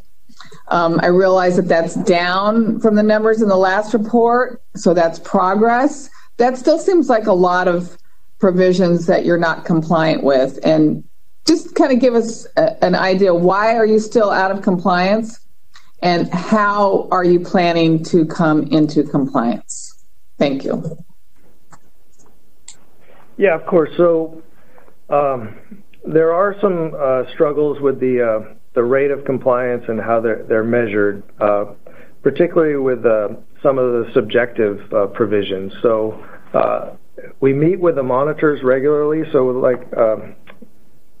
most of them pertain to the use of force, is where use of force and use of force reporting would account for the most. And that's where we're in compliance with many of the force provisions, and we all have benefited from the culture change.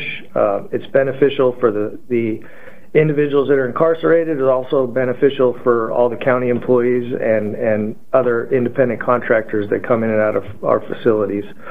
But they also, hold us to a pretty high standard, and rightfully so that we're working on the training for our folks. We have a lot of turnover. We have the new people coming in. So that's where the training comes in. I know Mr. Druin talked about his concerns with some of the personal weapons and the head strikes. So that's actually something we've recently discussed with the monitors. So for the ROSAS panel, we just had one of their review processes where they come in and review uses of force that they have some concerns with, either the way the force was initiated or the way it was investigated, and it gives us a good look at what we need to improve on. And one of the things is personal weapons, where we're now looking at changing our policy to be more specific, as Mr. Druin talked about, where I almost consider it akin to the sea change we had when we removed flashlights from the jails back in 2011, 2012, where everybody thought that was going to cause all sorts of problems for our deputies, and everything was going to fall apart. And it just didn't happen. It ended up being one of the best things that could have happened for everyone's safety. And we're able to modify the way we handled situations and the way force was applied. And it has prevented serious injuries over the years to staff and to inmates. I think that's where we are now with kind of the personal weapons, where he had some concerns about what he called unprovoked strikes. But from our personnel standpoint, sometimes they feel it's generally a point where they feel that they're imminently in danger of being assaulted. And obviously we don't want to take away anybody's ability to defend themselves, and we don't want to create an unsafe environment.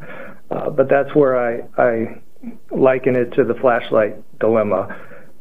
deputies at the time were thinking that there was no way they could safely execute their duties without flashlights, and we've showed them that we can, and now I think we'll be able to show them the same path with head strikes with personal weapons, which more often than not tend to injure our personnel as well.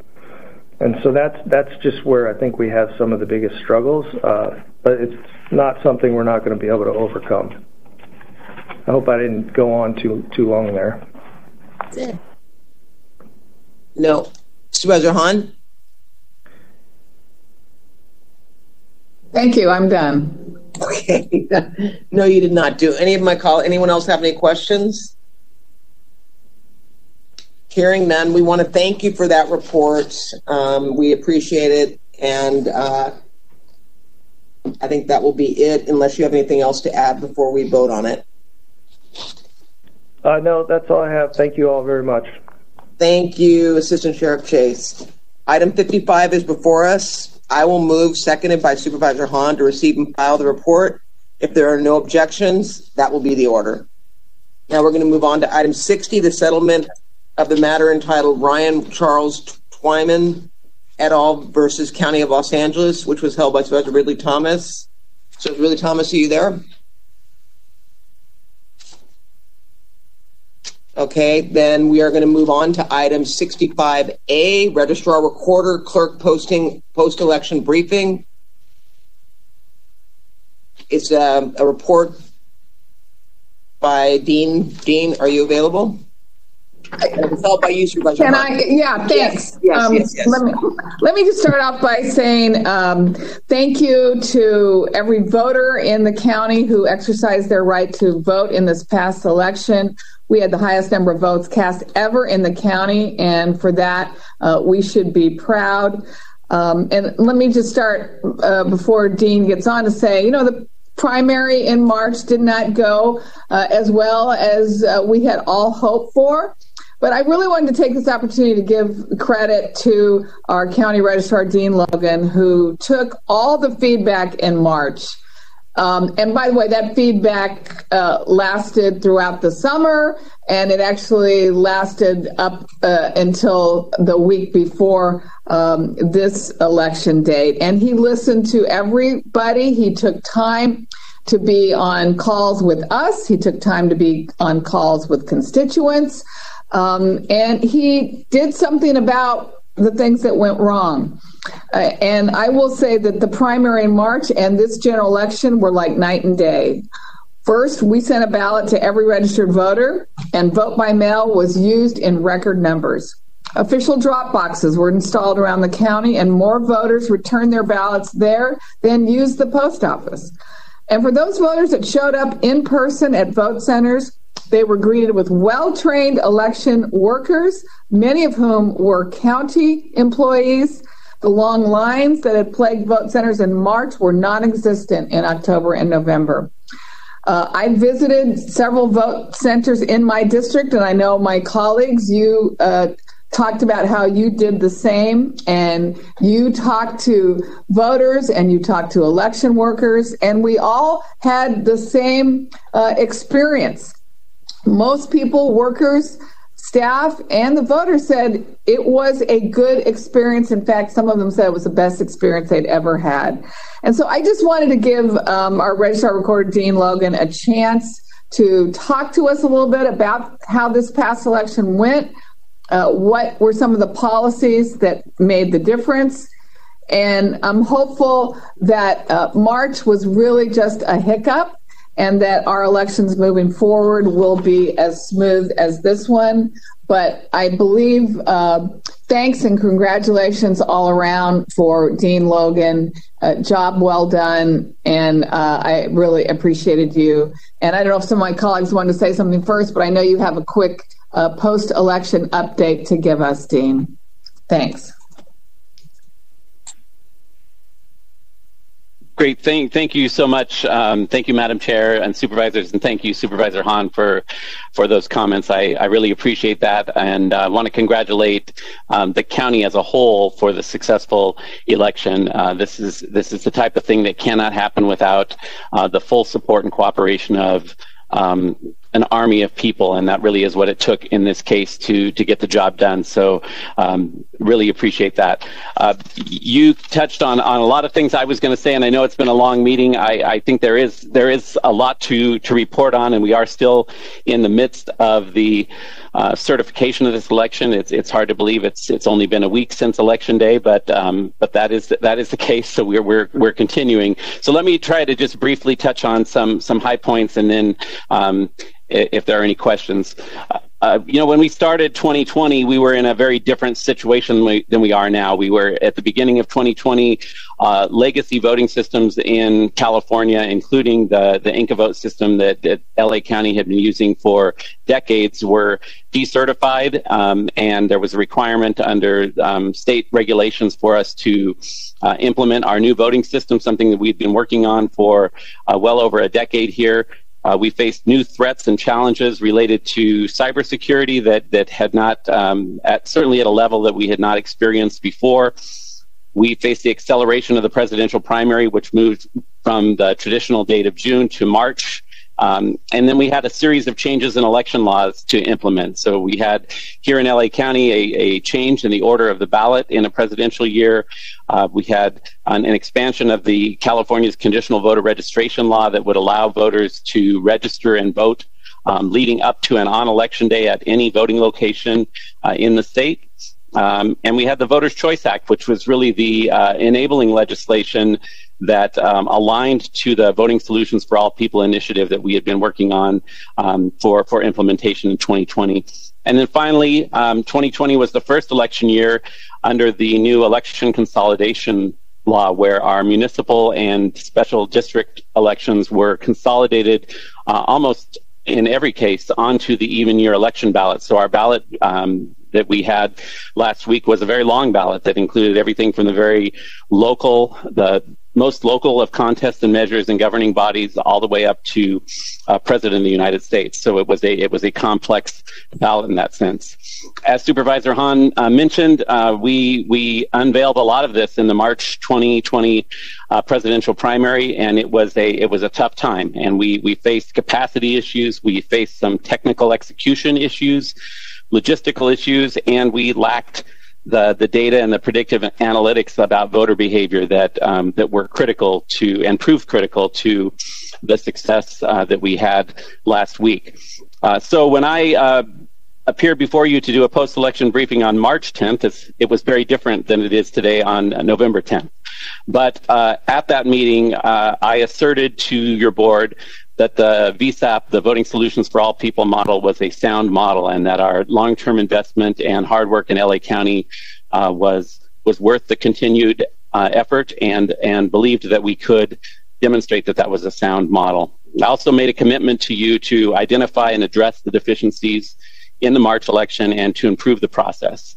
And then days later, COVID-19 set in, and that changed the environment in which we had to look at conducting the general election. So in April, we did a report back to your board. It was a comprehensive review or audit of the March election. It was a very candid and transparent assessment. It included a detailed action plan with timelines and recommendations, 12 key milestones, 53 critical tasks, and over 160 detailed subtasks that proved to be the roadmap that we used to approach the November election. And I'm pleased to report to you that all of those milestones, tasks, and subtasks were completed for the general election, with few exceptions that are carryover items that are longer term efforts that we need to work through here in the county. We also had the opportunity to conduct some special elections in April and May.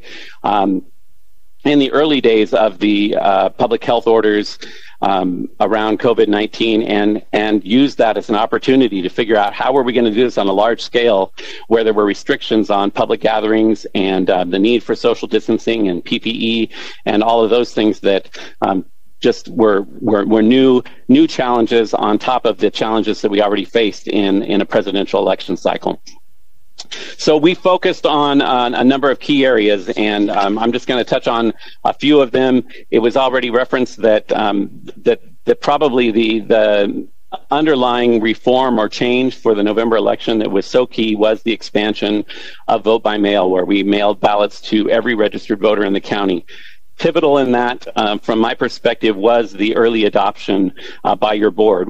You made a decision very early on, after the primary and after the onslaught of COVID, to take that action. That enabled us to build that into our plan from day one for the general election. That included things like doing countywide mailings to inform voters of the change, orienting voters to services like ballot tracking that proved to be very beneficial and a feature that many voters enjoyed. The reference to the official vote-by-mail drop boxes turned out to be a phenomenal element of this election. We placed 404 of those secure official drop boxes throughout the county, and over 53% of the vote-by-mail ballots that were returned came back through those boxes. But we also had to look at new facilities and new staffing models, because that was a different model of conducting elections. We already, even prior to this election, we were the largest volume of vote-by-mail activity in the country, and for us, adding the additional voters to that list was really the equivalent of adding the size of Orange County on top of what we already had done for vote by mail. So a lot of effort that had to go into that, including looking at the throughput modeling and projection of how are we going to be sure that we keep production going and that those ballots get counted and reported in a timely manner. Beyond the expansion of vote by mail, we took a hard look at our organizational capacity, made some significant changes to our structure in the department, brought on some senior leadership and operational oversight that was key to holding us accountable to that action plan and that roadmap.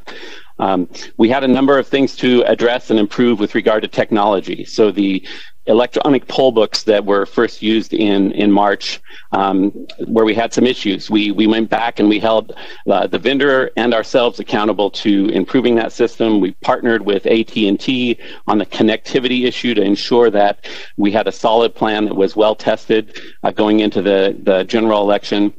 The ballot marking devices, which are the key element of the in-person voting experience, were refined. Specific issues around the ballot path and usability issues, the more button that we heard about in the primary, those were addressed. We took that back through state certification with the Secretary of State, which included third-party testing, review of the code, security testing, and really rigorous testing. I believe more intense testing of a voting system than I've ever seen in my 30-plus years in elections administration. And I say that with pride because I think that's important for us to be able to say that our voting system withstood that scrutiny and that type of testing. Then we looked at some voter tools to add to the mix based on what we learned in the early part of this year, including adding a vote center wait time monitor on our website so that voters could actually look if they were going to go vote in person and assess what the wait time might be at a particular location, and then perhaps choose to go to a location that maybe had a shorter wait time. Particularly important given the need for the social distancing under the COVID public health orders. We also really emphasized the tools of our interactive sample ballot, which allowed voters to mark their choices in advance of going to vote in person and to scan those into the system to expedite the process at the voting locations. Again, very important given the length of the ballot. And we instituted a quick check-in code that we put on our voter mailings, so a voter could actually take that in, and during that check-in process with the e-poll books, they could scan that in, and that would expedite their process of check-in. We revamped the way we looked at selecting our vote centers. We did that both based on the capacity issues from the March election, but also based on the public health needs, the fact that we needed larger locations where we could spread out our equipment, spread out our workers, have the appropriate PPE and protective equipment to make sure that voters didn't have to put themselves at risk, their health at risk, to go in and vote.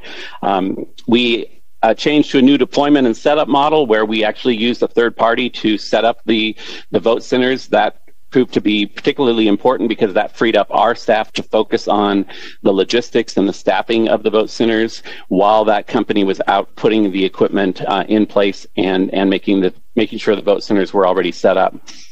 We also established a new position at every vote center, a field technical support position at every location. So when there were issues of a technical nature, there was somebody on site to address those issues. And importantly, in this election, we formed some great community partnerships where we were able to use sports facilities, iconic locations in the county that proved particularly helpful in the early voting period, but I would say beyond helpful, they also, I think, established a sense of commitment and spoke to the fact that we as a county and as a community, we're going to ensure that despite the challenges of the public health crisis, that our democratic process would still be carried out last week. And I will say that we far exceeded the minimum requirement of vote centers. We would have been required under the law to have 570 vote center locations for a 4-day period. We ended up with 793 locations that were open for the final 5-day period, and included in that were 118 that were open for a full 11 days leading up to the election. As was mentioned, we changed our election worker training, enhanced that through the support of your board. We used the disaster service worker model and had over 7,500 county employees working at our vote centers, very pivotal to the success, augmented by student workers and community workers, a total of over 16,000 people who were working at those locations to ensure that the process worked well. And finally, we had a very comprehensive voter outreach and education campaign with a strong, consistent message that I think paid off. And that strong, consistent message was, in these conditions, people needed to make a plan to vote. We gave them a tool where they could customize that plan. We emphasized for those who were able to vote safely from home, using the vote by mail ballot, and to choose from among the options for how to return that ballot. We encouraged people to vote early, which was a complete shift from what we saw in March, where people really waited until the final hours to vote. And we used expanded digital communications to offer direct and timely messaging to our voters.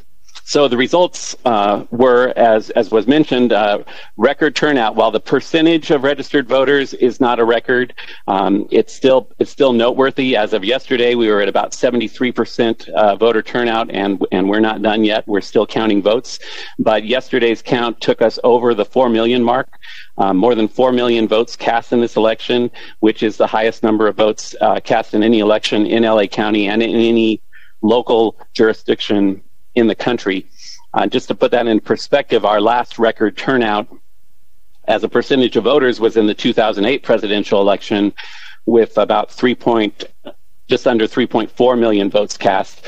We now actually have more votes cast in this election than we had registered voters in 2008. So pretty phenomenal in that regard. But the execution of this election was successful as well. We really used that 10-day early voting period to ensure that we were ready for anything that was going to happen on Election Day. As a result, we didn't have issues that traditionally, even in the former election model that we frequently dealt with, in terms of lockouts of voting locations in the morning, or no shows of our leads or assistant leads. Those were, for the most part, non-existent in this election. So we met our goal of safe and secure voting during the pandemic. The vote by mail model, as I mentioned earlier, really turned out to be so fundamental to this. If you look at the results from yesterday's update, 80% of our turnout were voters who used their vote by mail ballots. Now, they used different methods for returning those vote by mail ballots, but that's a phenomenal number.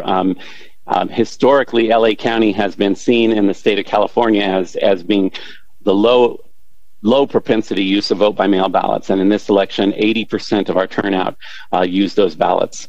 And then 53% of the returns, as I mentioned, came back through the ballot drop-off boxes.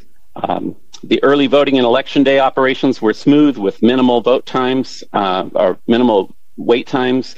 Where we did experience that kind of in the final hours of Election Day, we were able to deploy additional resources to pick up that extra capacity. We had the technical agility by having people on site to address issues as they came up. And as a result of all of that, with the early voting and the vote by mail process, we were able to produce substantial and more frequent updates from of election results. So, for example, our very first results shortly after 8 o'clock, after the polls closed, represented 2.3 million ballots. And prior to that, the highest we had at that early report in an election was about 300,000 ballots. So a substantial increase there. As of yesterday, we had added almost 1 million ballots to what we had counted on Election Day. And for 7 days out, that's very different than what we've seen before.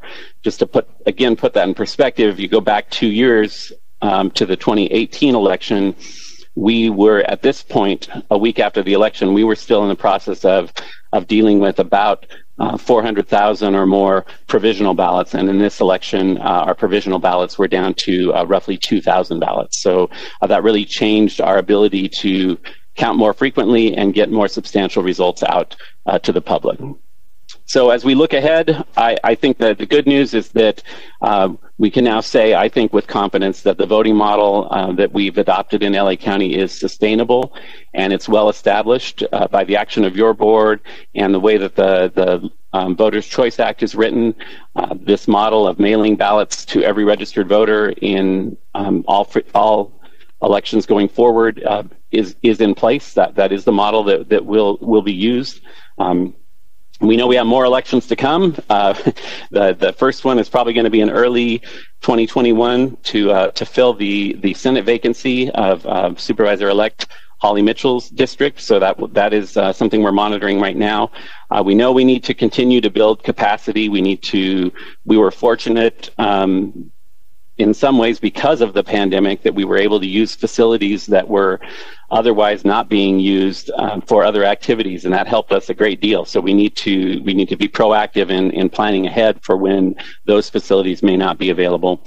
And then we need to continue to build on the benefits of what we've established here in LA County as the first publicly owned voting system in the country, which enables us to more frequently do enhancements and refinements to that based on changes in legislation, changes in technology, and changes in voting behavior. So with that, just to wrap up, I just want to reiterate again that this was a full county effort.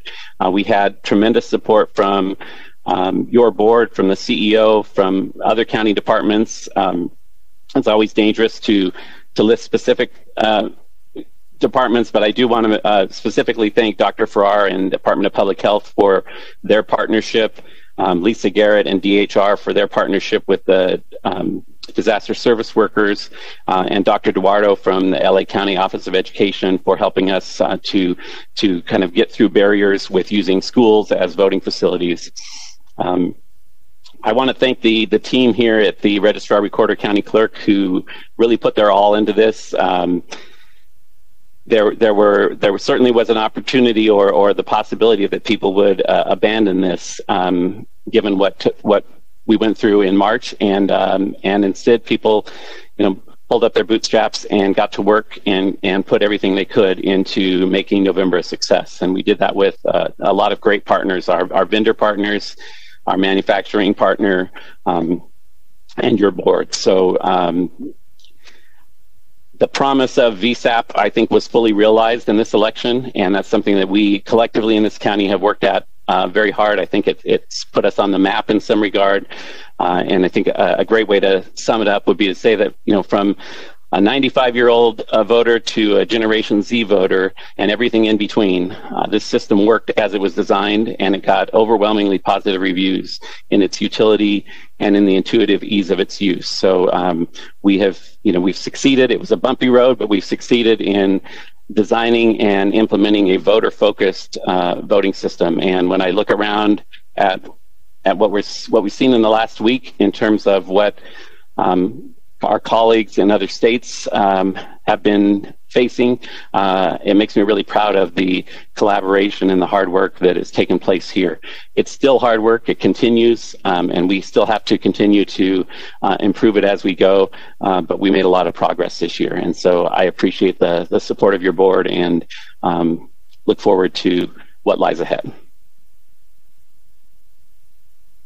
Thank you, Dean, for that. Supervisor Hahn, do you have any other questions or comments? Supervisor Solis?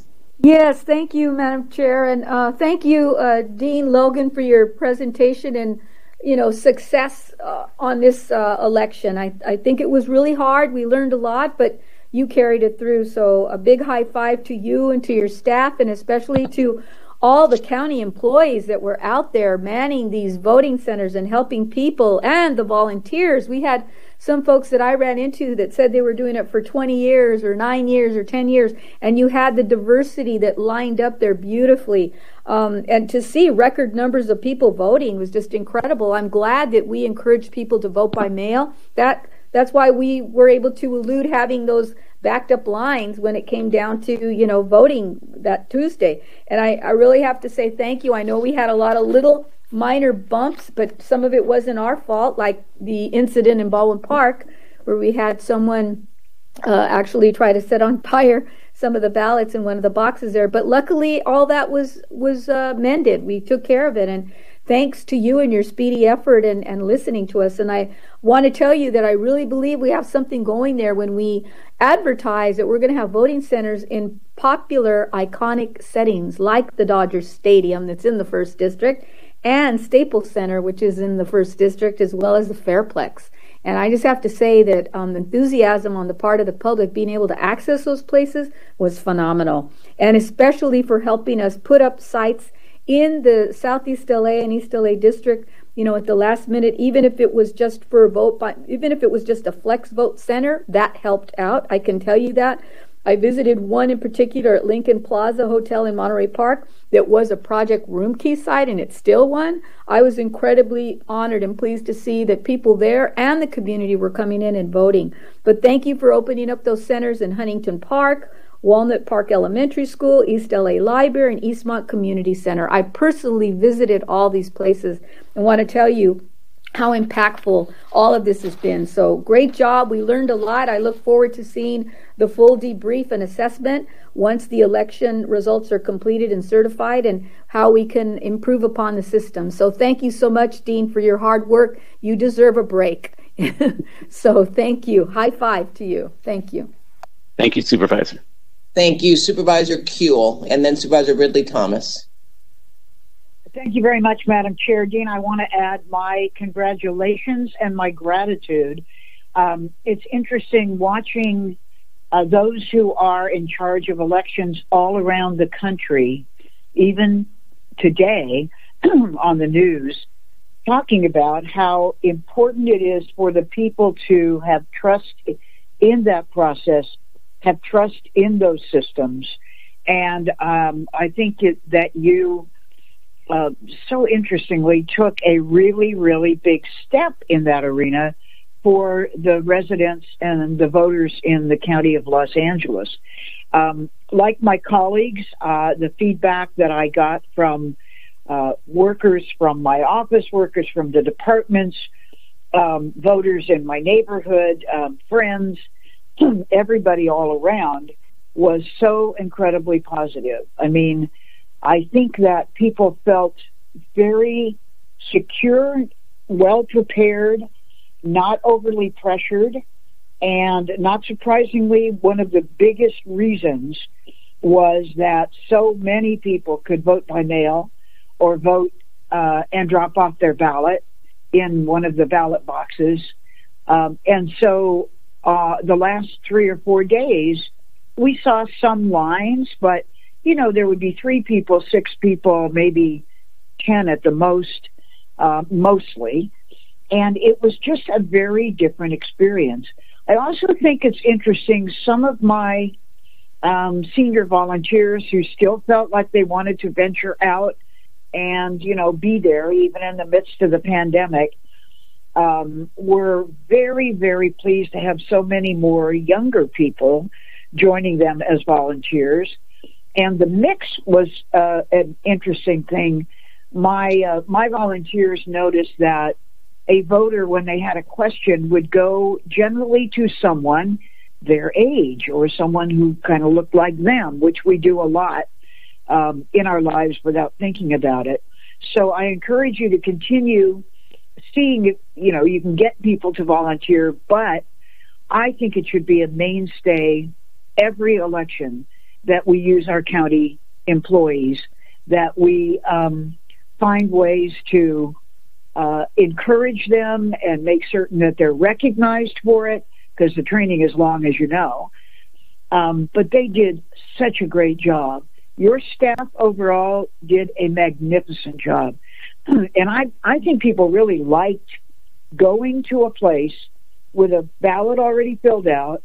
I saw people in the park where I actually deposited my ballot doing little happy dances after they, deposited their ballot, and doing selfies with the deposit boxes. So I think the choice for everybody was a big deal too. And so congratulations and deepest thanks. Thank you. Thank you, Madam. Thank you, Supervisor Kuehl. Supervisor Ridley-Thomas. Madam Chair, Supervisor Hahn, thanks for bringing in the motion. We are essentially 7 days removed from what was an historic election, and 2 days removed from history being made all over again. It's in full recognition of the weight of the moment and full acknowledgement of all who came before.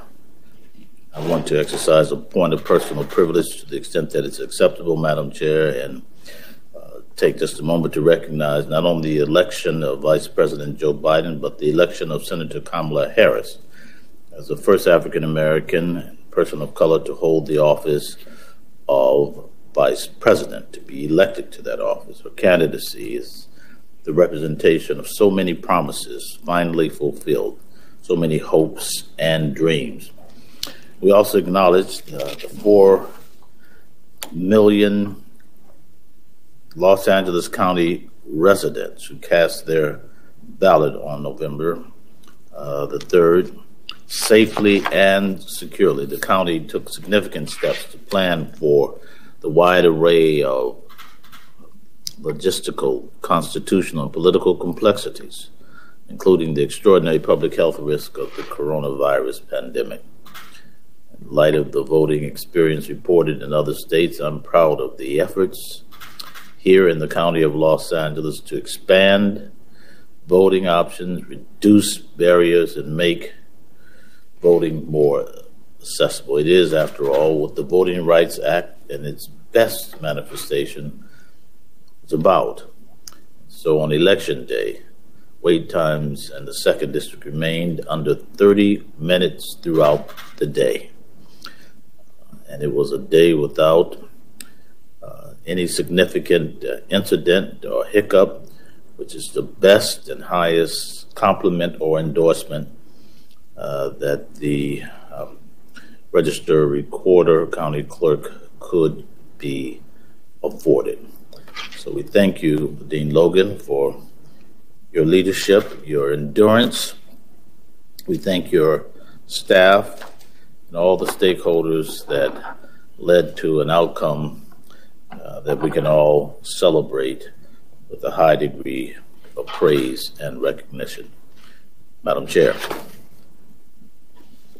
Thank you, Supervisor Ridley-Thomas. And going last, I think everything that's been said, I echo everything. And Dean, I'm very proud of the fact that with a few bumps in the beginning, you quickly rectified the issues and didn't let that get in your way in terms of moving forward. And there's no question in my mind, COVID definitely presented a lot of issues for some people who had a fear, but you, through the work that was done through the volunteers, made sure that each voting place was safe. So I just want to thank you on behalf of all 10 million constituents for really making LA County proud. And I think that, as you said, this is a system that moving forward, we've got lessons learned, but we will always be looking to to make it better. But at this point, I have to say, job well done. And, please thank your staff. And I want to thank all the volunteers. And I know that we all were originally concerned about the amount of hours each person would be putting in. But I know my staff, not one complained. They felt it was an honor to be a part of this historical time. And there's no question in my mind that together you made it happen with many volunteers, but you as a lead set the tone. So good job. Thank you very much. So with that, I'm seeing if item 65A is before us. Supervisor Hahn is going to make the motion to move it, seconded by Supervisor Solis to receive and file the report. If there are no objections, that will be the order. Now we're going to go back to item number 30, which was held by Supervisor Ridley Thomas. It's the Harbor UCLA Medical Center Replacement Program. Thank you, Madam Chair. Our board spends a lot of time focusing on how to best serve the needs of the residents of Los Angeles County. And indeed, the built environment where our services are provided, particularly for the provision of healthcare, is a critical component of that.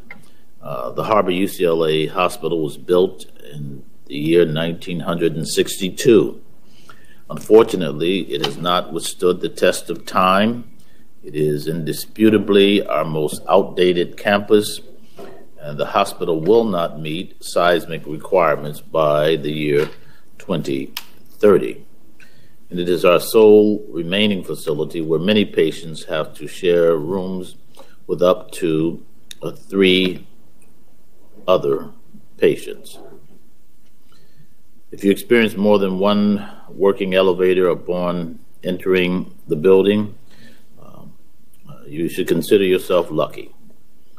Of course, the complete transformation of this campus, which is needed to provide care in an environment that promotes the dignity and worth of both our patients and our employees, requires substantial investment.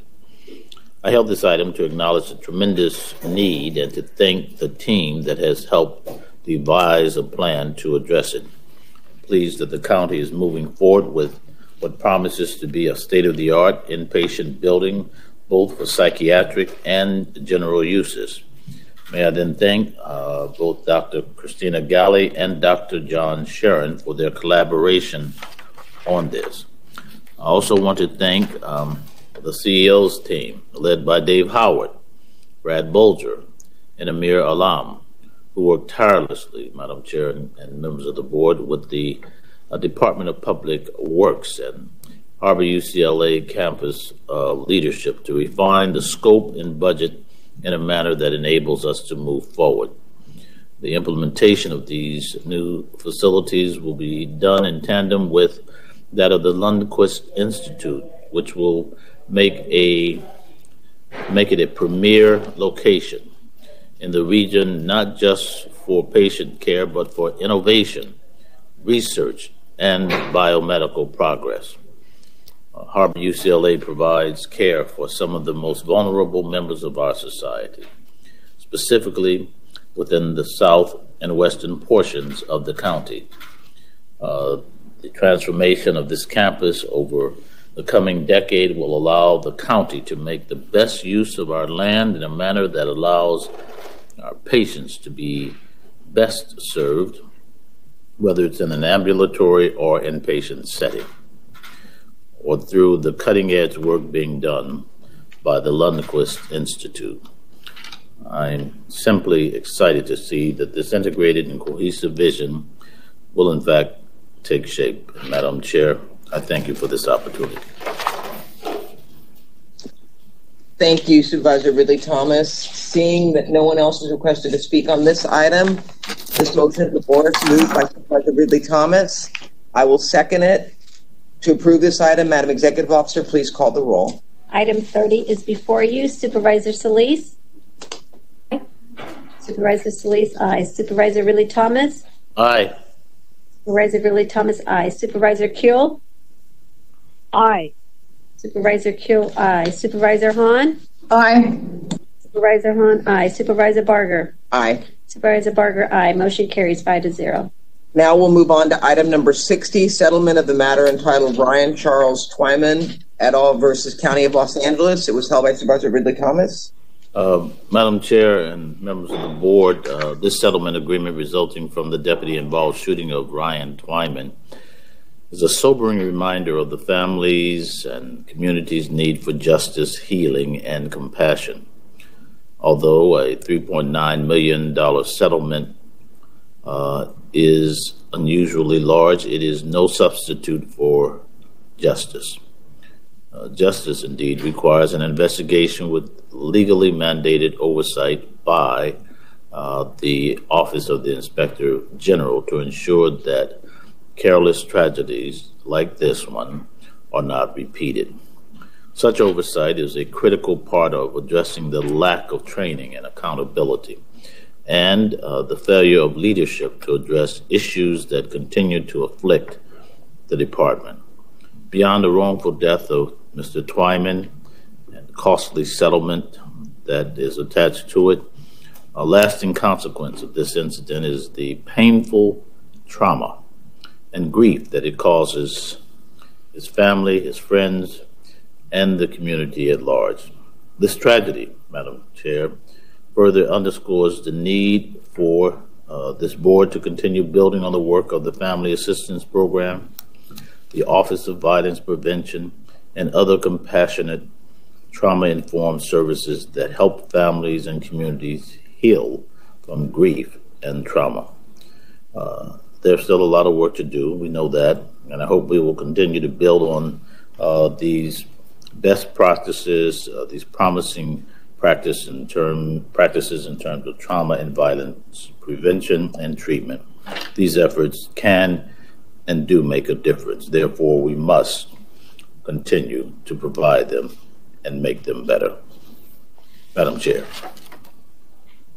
Thank you, Supervisor Ridley Thomas. Are there any other supervisors that would like to make remarks on this item? Hearing none, item 60 is before us, moved by Supervisor Ridley Thomas, seconded by Supervisor Hahn to approve this item. Madam Executive Officer, please call the roll. Item 60 is before you. Supervisor Solis. Supervisor Solis. Supervisor Ridley Thomas. Aye. Supervisor Ridley Thomas, aye. Supervisor Kuehl. Aye. Supervisor Kuehl, aye. Supervisor Hahn. Aye. Supervisor Hahn, aye. Supervisor Barger. Aye. Supervisor Barger, aye. Motion carries 5-0. We are now moving on to item 60. 4-0. Sorry, 4-0. What? 4-0. Yeah, I'll text them. We're now moving on to 65F, recognizing November 11th, 2020 as Veterans Day in the county. That was held by Supervisor Kuehl. Thank you, Madam Chair. You know, nothing reminds me of how far apart we are and what we're missing, really, by not being on the dais, as much as thinking of the people that we would honor each week, and the kind of ceremony in which we engaged. And I just thought, rather than just let this go by, I wanted to take a little time, not too much, to recognize our nation's veterans and to shed some light on LA County's commitment to veterans and to their family members. In 2019, Congress approved the 75th anniversary of World War II Commemoration Act, recognizing the end of World War II. It was known as Victory in Europe Day, or VE Day, to honor and thank all of our veterans of World War II. And the act calls for a year-long tribute to educate the public and pay tribute to the contributions made by our veterans of World War II.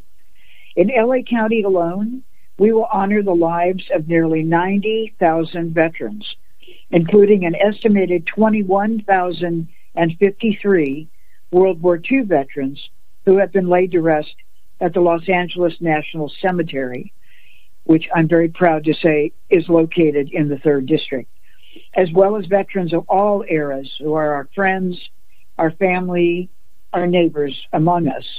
This year, LA County has taken some major steps to better serve our veterans and their families through a public-private partnership between the Department of Mental Health, the Department of Military and Veterans Affairs, local veteran-serving organizations, academic institutions, philanthropy, and most importantly, members of the military community across the eras.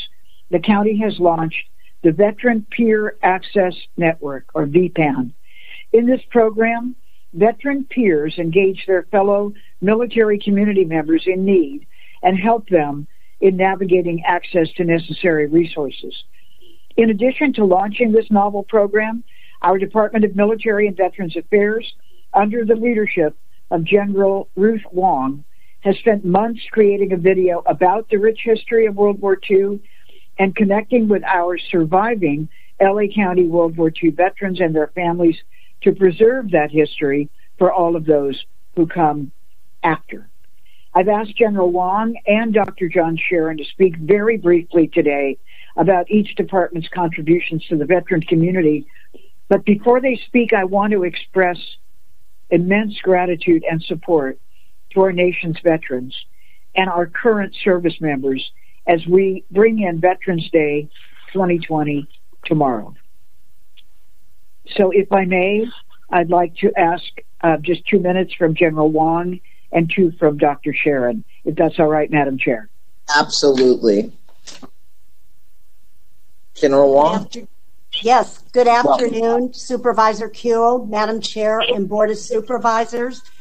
To all the veterans and their families in Los Angeles County, we thank you for serving our country and honor those veterans who continue to serve their community through acts of kindness, whether it be visiting the sick, serving meals, volunteering at hospitals and food distribution centers, or providing transportation. Thank you. 2020 will be remembered for many things, including COVID-19. But we should not forget that 75 years ago was the ending of World War II. Over 16 million Americans served during the war. Some did not come home. And those that did, we call our unsung heroes. Servicemen and women from all ethnic and racial backgrounds contributed to Allied victory in 1945, proving that when we all fight for one common goal, we can achieve anything. This year, since we are not able to honor our World War II veterans with a special in-person program, we instead created a documentary film that speaks to their heroism.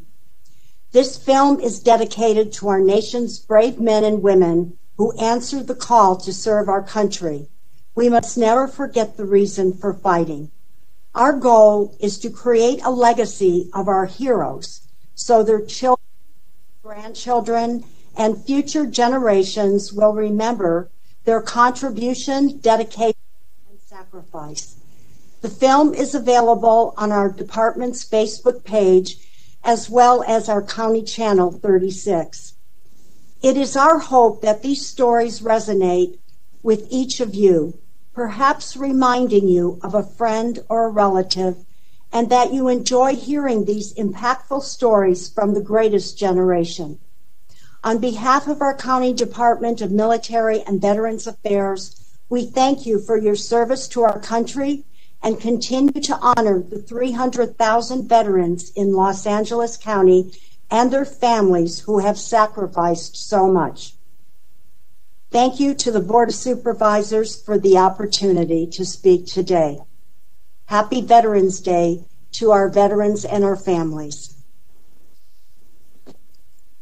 Thank you, Dr. Sharon. Thank you very much to the board and especially to Supervisors Kuehl and Barger for treating veterans. 11 is why speaks to the nature of military service. Indeed, important on the calendar for our United States of America, as our first president, George Washington, is often credited as stating about 23 decades ago, the willingness with which our young people are likely to serve in any war, no matter how justified, shall be directly proportional to how they perceive the veterans of earlier wars were treated and appreciated by their nation. We must never forget this notion.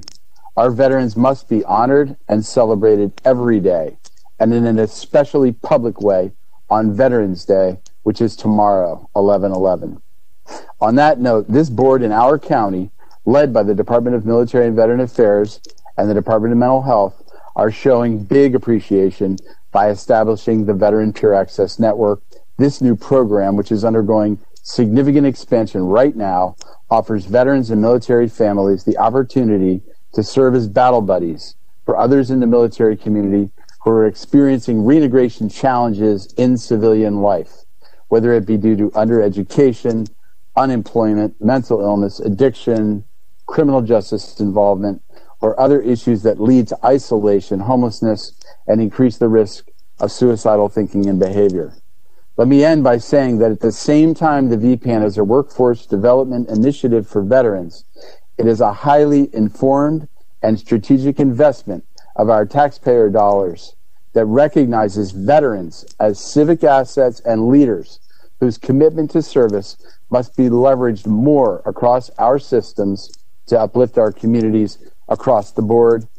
Thank you for this chance to address the board and to pay respect to our veterans. Thank you, Dr. Sharon.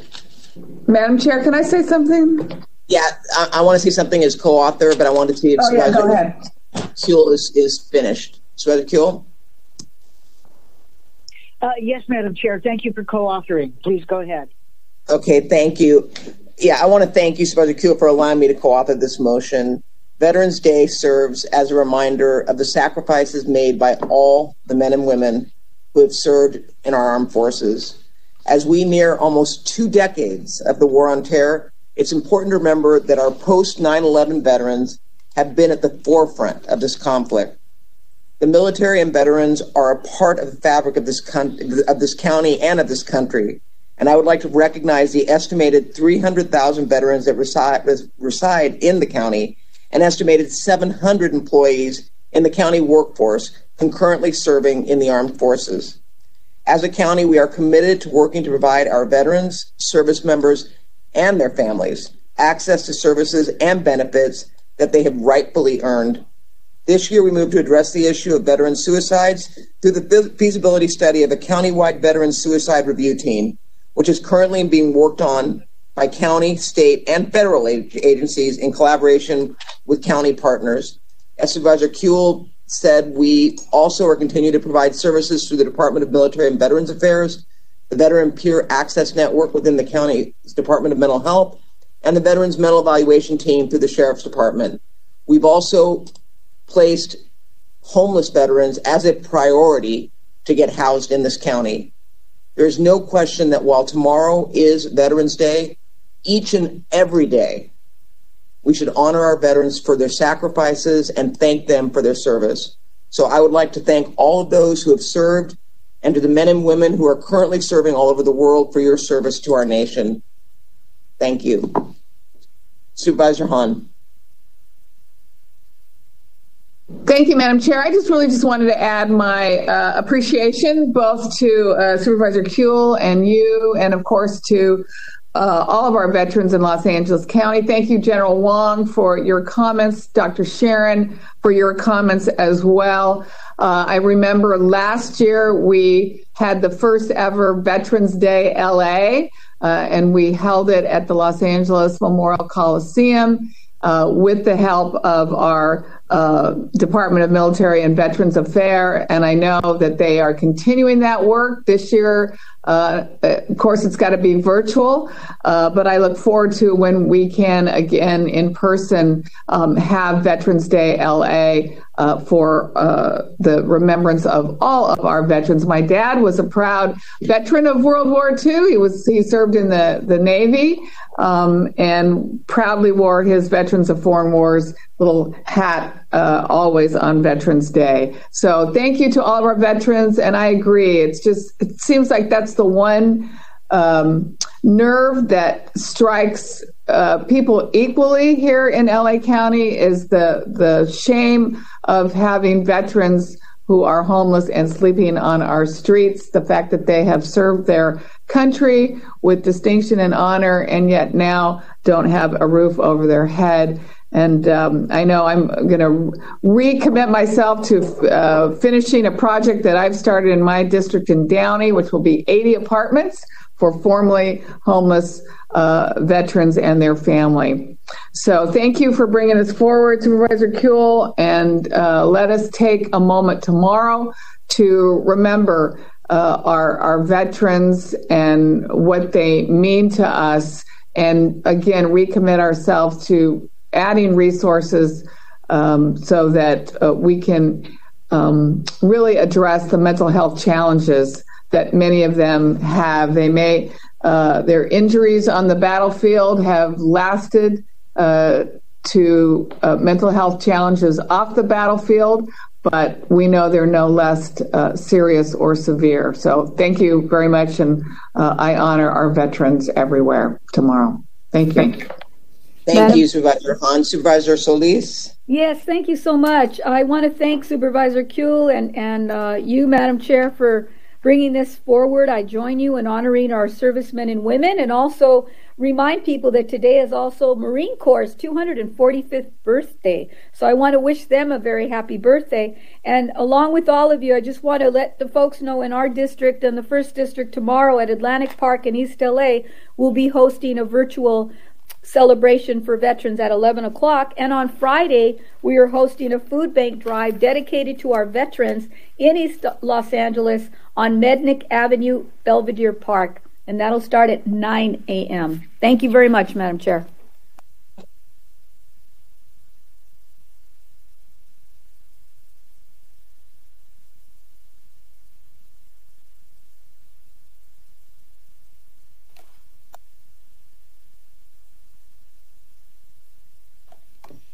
Hello?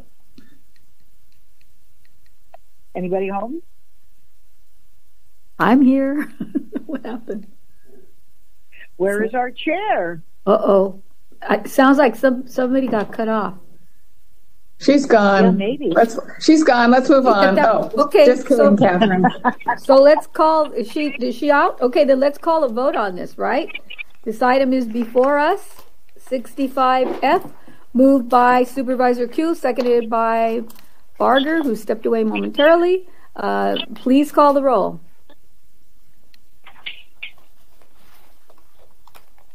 They're all gone. Delia, here. Are you there? Hello? Yeah, go ahead. Now we can hear you. We're calling the roll. Hello? Yeah, say something, please. I'm speaking. Hello, testing. Can you hear me? Yes.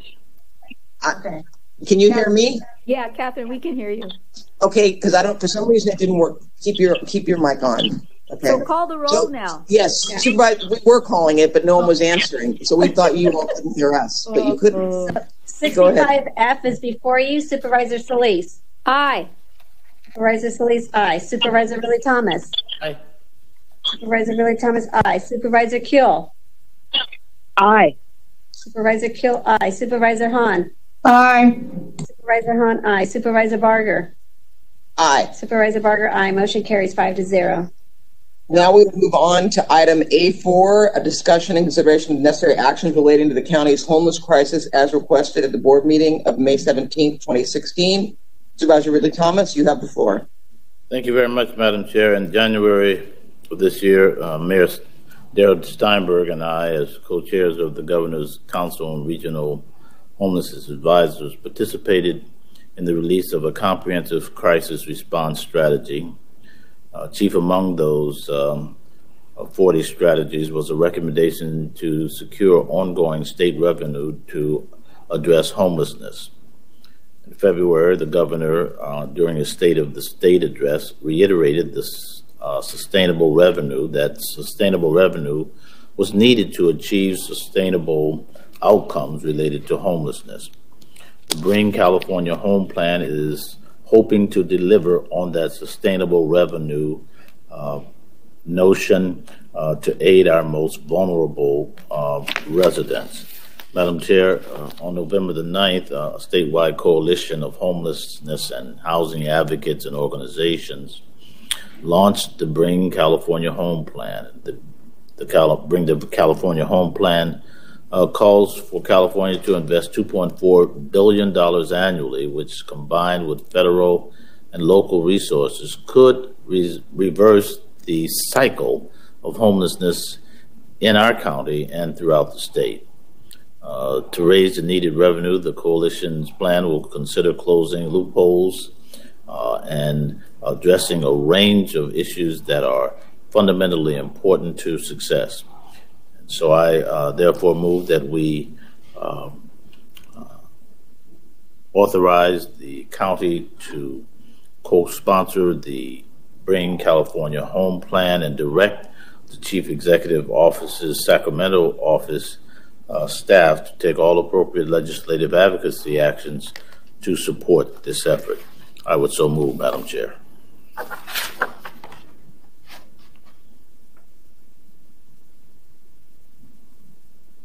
I would second, Madam Chair. Can you hear me? Lost her again. Celia, are you there? No. It's been moved and seconded. Hello, can you hear me? Yeah, it's been moved and Okay, seconded. can you hear me now? Okay, there Can you you go. hear me? Yeah, go ahead. Yeah, do not turn off your mic because that's the key right there. It's been moved and seconded. Will you please call the roll? Item A4 is before you. Supervisor Solis. Aye. Supervisor Solis, aye. Supervisor Ridley Thomas. Aye. Supervisor Ridley Thomas, aye. Supervisor Kuehl. Aye. Supervisor Kuehl, aye. Supervisor Hahn. Aye. Supervisor Hahn, aye. Supervisor Barger. I abstain. Supervisor Barger abstains. 4-0 with one abstention. That concludes the items on the agenda at Madam this Chair? time. Madam Yes. Chair? I do Yes. have a special that I wanted to bring in. Oh, I'm sorry, Supervisor Solis. Go ahead. Yes, I have a motion, and it's equitable distribution of COVID-19 vaccine. We had a great discussion and debate on this earlier. The County Department of Public Health daily COVID-19 reports and briefings provide an alarming and worrying insight to COVID-19 positivity and fatality rates in the disadvantaged and underserved communities of color. The board must prioritize an equitable distribution of vaccine throughout our Los Angeles County region, similar to the provisions of testing sites and other resources provided during the COVID pandemic.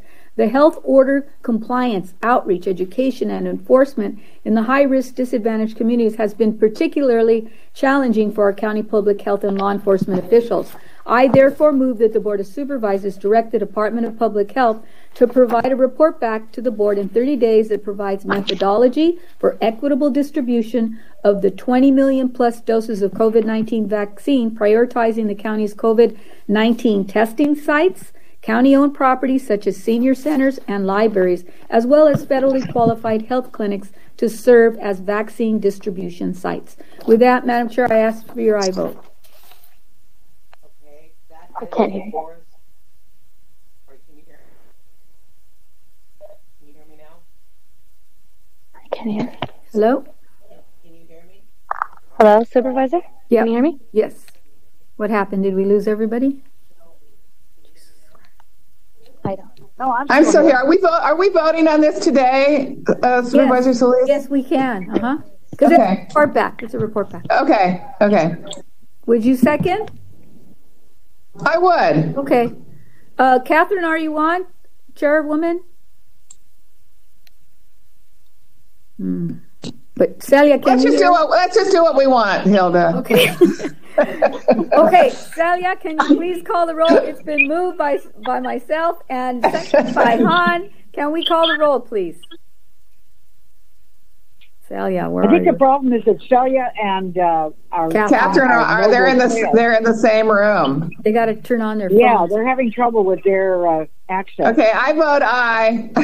Okay, so I'll call the roll then. Supervisor Solis? Wait. That doesn't work. Okay. Because they'll be back on, and I think Okay. let's take a roll call vote on that when they come back on. What do you say, Madam Vice Chair? I have no problem. I mean, we're teasing. I'm sure that we just lost communication for a short minute, but somebody should be calling them. Tell them they should get on the phone or something. Yeah, I think they can hear, but they can't be heard. Oh, wow. Well, how about moving to the motions? Yeah, let's move to adjournments. I think Janice is first. Janice, you want to go? Okay, sure. Go ahead. Okay, so, and I know I have some adjournments, but I know, Sheila, you're probably going to be doing Alex Trebek, and I hope you will include all members on that one. I will. Thank you. But I move that when we adjourn today, we adjourn in the memory of Helen Cullen, who was 90 when she passed away. She was born in New York. And in 1953, she married James Cullen and lived in New Jersey until they moved out to California in 1956. Upon arriving in California, James and Helen settled in Torrance, where she worked for Hughes Aircraft until she stepped away to focus on raising her family. She was very dedicated to her family and their local community. She attended St. Philomena in Carson, where her children attended school. She dedicated herself to service as a poll worker, as school crossing guard, as well as volunteering for many years at Kaiser in Harbor City. She's survived by her 4 children, her 8 grandchildren, one of whom is my staff member, Chris Cullen, and 8 great-grandchildren. I also move that when we adjourn today, we adjourn in the memory of Anthony Tony Rodich, who was 73 when he passed away. Tony was a man with 1,000 stories, which apparently he told thousands of times. Tony was born and raised in San Pedro, and his life was dedicated to helping the community. He was involved in the Boys and Girls Club at a young age and was named Community Chest Boy of the Year. Tony loved sports. In high school, he lettered in football, baseball, and track, and went on to play both football and baseball for Harbor College. After his own athletic career ended, he coached senior league baseball and football. He appreciated all the connections he made through his years of being on team and was involved in arranging numerous team reunions. I got to know him because he was, I guess he was almost a founding member of the San Pedro Sports Walk of Fame. This was the Harbor area's idea of entombing stars for different athletes who had something to do with the Harbor area. So all along downtown San Pedro, now all the way to the waterfront, you can see names of various athletes who are in the sidewalk, and he was very involved in that. He's survived by his daughter Michelle, 2 grandchildren, his brother Jerry, and 2 sisters, Mary and Velma. And I move that when we adjourn today, we adjourn in the memory of Clifford Irvin, who was a resident of Long Beach and a longtime Harbor area community member. He passed away at 98. He was born in San Pedro and spent most of his life in Wilmington. Cliff served with the LA County Sheriff's Department for 27 years. He then went on to work for Pacific Bell as a lineman. Cliff dedicated much of his time to giving back to the community. He served for 14 years as a member of the California Senior Legislature and was an advocate for seniors in the justice system. Cliff was also an active member of the Masons, the Shriners, the American Legion, and Elks Club. He was preceded in death by his wife, Catherine. Cliff is survived by his foster daughter, Susan, and friend and caregiver, Cindy. I also move that when we adjourn today, we adjourn the memory of Rose Marie Bozanich, who was 90 when she passed away. She was a lifelong resident of San Pedro. Rose loved her family and her community. When she wasn't cooking and entertaining her loved ones, she could be found volunteering her time at Little Sister of the Poor. She was also an active member of several local organizations like Republican Women's Club, the Elks Club, the Dalmatian Club, Women's Auxiliary, where she served as the very first president. She was preceded in death by her husband, Bill. She survived by her children, Anthony and Suzanne, and her 2 grandchildren, Brian and Allison. And I move that when we adjourn today, we adjourn in the memory of William Vincent. Bill, who was a resident of Rancho Palos Verdes, passed away at the age of 92. After serving our country during the Korean War, Bill went on to become a teacher and a football coach. He was a devoted Catholic and parishioner at Holy Trinity Catholic Church in San Pedro. Bill will be most remembered for his 34 years coaching in the South Bay, where he was known as the players' coach who cared deeply for his players. He was preceded in death by his eldest son, Gregory. He's survived by his wife, Eileen, their 5 sons, 16 grandchildren, and 1 great-grandchildren. Thank you, Madam Chair. I'm back. So I move that we adjourn today. We do so in memory of Constant Bidgood, a former employee of Los Angeles County who recently passed away at the age of 87. Connie was preceded in death by her husband of 40 years, William Bidgood. After retiring from Los Angeles County, Connie and Bill spent many years living in Baja California. They were longtime members of the Desert Sunrise Camper Club and the Lancaster Elks Lodge. Connie was a member and an officer of the Emblem Club through the Lancaster Elks Lodge. Connie is survived by 3 children, Edward, William, and Jeffrey, 2 stepchildren, Audrey and Cliff, 6 grandchildren, 1 step-grandchild, and 11 great-grandchildren. Also that we adjourn in memory of Karen Freehan, a resident of Duarte who recently passed away at the age of 68. Karen began her career as a Chamber of Commerce representative with the South El Monte Chamber of Commerce in 1989 and became executive director in 1993. She began working in Monrovia in 2000 and was a former executive director of the Monrovia Chamber of Commerce. She worked in the Monrovia Chamber for many years before she started her final career as Nancy Bond Insurance Services. She loved shopping, decorating, house projects, and gardening. She was fun and funny, humble, and happily served others, most often in the background.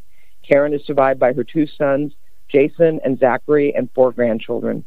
Also that we adjourn in memory of Dr. Marvin Frieder, a longtime Antelope Valley resident. Marvin was known for his support of local nonprofit organizations. He was an avid collector of words and was renowned for his ability to catch and capture his audience after reading the New York Times and Los Angeles Times Daily for display of his vocabulary club meetings. Marvin has also reveled as playing old guy tennis with his old guy friends.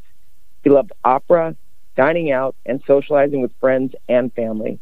Marvin is survived by his wife, Sydney, children Mitchell, Heidi, and Charles, 4 grandchildren, and a sister. And last, I move that we adjourn in memory today of Alice Godfrey, a resident of San Marino who recently passed away at the age of 92. Alice earned her master's degree in education from Cal State LA, after which she was a director of the Gifted and Talented Education Program for the San Marino School District. She was a longtime educator, philanthropist, and volunteer, serving on the Board of Trustees of the San Domenico School for Girls, member of the Social Service League of Catholic Charities, and the Christ Child Society, led a Bible study program at St. Felicitas in Perpetua, and benefactor to the Carmelite Sisters of the Most Sacred Heart of Los Angeles. Known affectionately as Big Al and Mrs. Godfrey, she was known to respond with a warm smile and a hug. Alice is survived by 6 children, Peter, Stephen, Mary Alice, Sally, Joan, and Emily, her grandchildren, and her great-grandchildren. So, Supervisor Solis?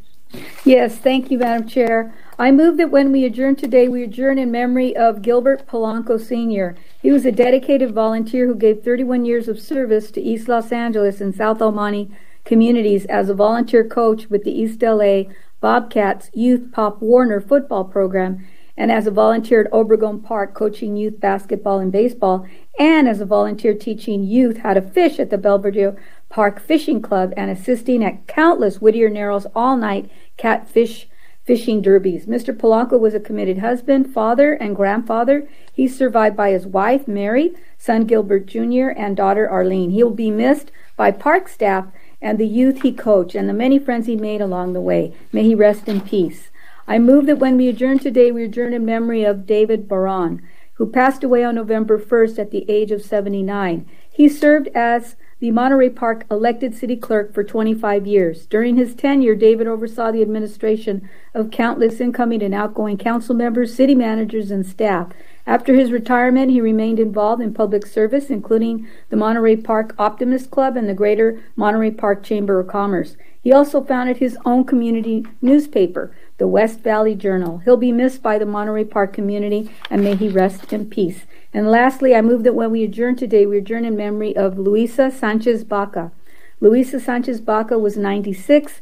She died peacefully in the morning of October 23rd of this year. She was born in Puerto de Luna, New Mexico on February 13th, 1924. Louise was loved by everyone who came to know her for her kindness, wonderful spirit, and strong devotion to her family. Louise was a food service worker at the University of New Mexico and later as a friendly hostess at the McDonald's restaurant on 4th Street, retiring at the age of 87. She found much joy in attending a wide variety of events, be it museums or professional wrestling, but especially being around family. Louise is survived by her daughter, Rosalie, and her sons, Manuel Baca, who is a Rio Hondo College Board of Trustee and longtime friend, and Mark, Richard, and Ben, along with 15 grandchildren and 18 great-grandchildren, as well as her extended family. May she rest in peace. And lastly, I move that we adjourn in memory of Mona Gale Sparks Johnson. Mona Gale Sparks Johnson was born on March 11, 1948 in Orrville, Ohio, passed away on October 24th of this year at the age of 72. She enrolled in the military and completed her commitment to the Navy in 1969. Shortly after, she relocated to the city of Claremont in LA County, where she began her career at Mount St. Mary's College as an instructor and worked there for 32 years. Miss Sparks Johnson always brought hope, strength, and courage to the people she encountered. She loved advocating for those who needed help and encouraged many others to follow their dreams. She was the former president of the National Council of Black Women and held a seat on the governing board of the Tri-City Mental Health in the city of Pomona. She was a member of the National Alliance of Mental Illness, the Business and Professional Women Organization, and the Antioch Missionary Baptist Church. She was survived by her husband, Floyd Johnson, her 3 sons, Danelle, Jarrett, and Floyd Johnson II, 11 grandchildren, 1 brother, 3 sisters, and a host of extended family members and friends who will all miss her dearly. Thank you very much, Madam Chair. Thank you. Supervisor Ridley Thomas? Madam Chair, I'd ask that we adjourn in memory of Diane DePrima. She was born August 6th, 1934 in Brooklyn, New York, and passed away at the age of 86 on October the 25th in San Francisco after a battle with Parkinson's disease. She graduated high school and then attended Swarthmore College for 2 years before dropping out to pursue her passion of becoming a poet. And a poet she was. Her poetry debut came in 1958 with the release of collected poems titled "This Kind of Bird Flies Backward." She relocated to San Francisco in 1968, and after partnering with City Lights, a popular iconic bookstore and publishing house, she published more than 40 poetry collections, novels, and memoirs. Her final major poetry collection, titled The Poetry Deal, was released in 2014. In 2009, Ms. DePrima was named the Poet Laureate of San Francisco by former Mayor Gavin Newsom. She will be remembered as a feminist poet of the Beat generation, a devoted mother, a champion for other female artists, and for her artistic contributions that dramatically changed the course of 20th century literature. Ms. DePrima is survived by her partner of 42 years, Shepard Powell, 5 children, Alexander, Dominique, Jean, Rudy, Tara, 2 brothers, 4 grandchildren, 3 great-grandchildren, extended family, friends, and those of the arts community who will miss her dearly. She is the mother of our very own Dominique DePrima, who hosts Front Page on radio station KJLH. Madam President, Madam Chair, and colleagues, I'd ask that you join me in acknowledging the passing of Dr. Donald Henderson, born January 15, 1946, in Jacksonville, Florida. And he passed on November the 1st in Tarzana at the age of 74. He was an alumnus of Howard University, the University of Florida, and Harvard University, where he received his undergraduate medical and master's degrees, respectively. As a practicing physician, Donald Henderson operated in offices in Inglewood and Los Angeles while caring for patients at Cedars-Sinai and Centinela Medical Centers. He served on several boards, including the American Cancer Society, Blue Shield of California, and the Advocates of Professional Golf Association Tour.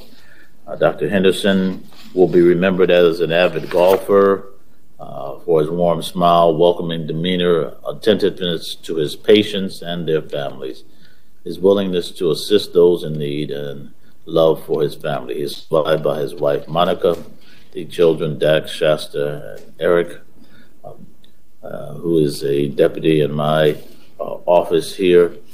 3 siblings, Carol, Daryl, and Joyce, his cousin Patty, extended family and friends, colleagues in the medical community who will miss Donald Henderson most assuredly. Madam Chair and colleagues, I'd ask that you join me in adjourning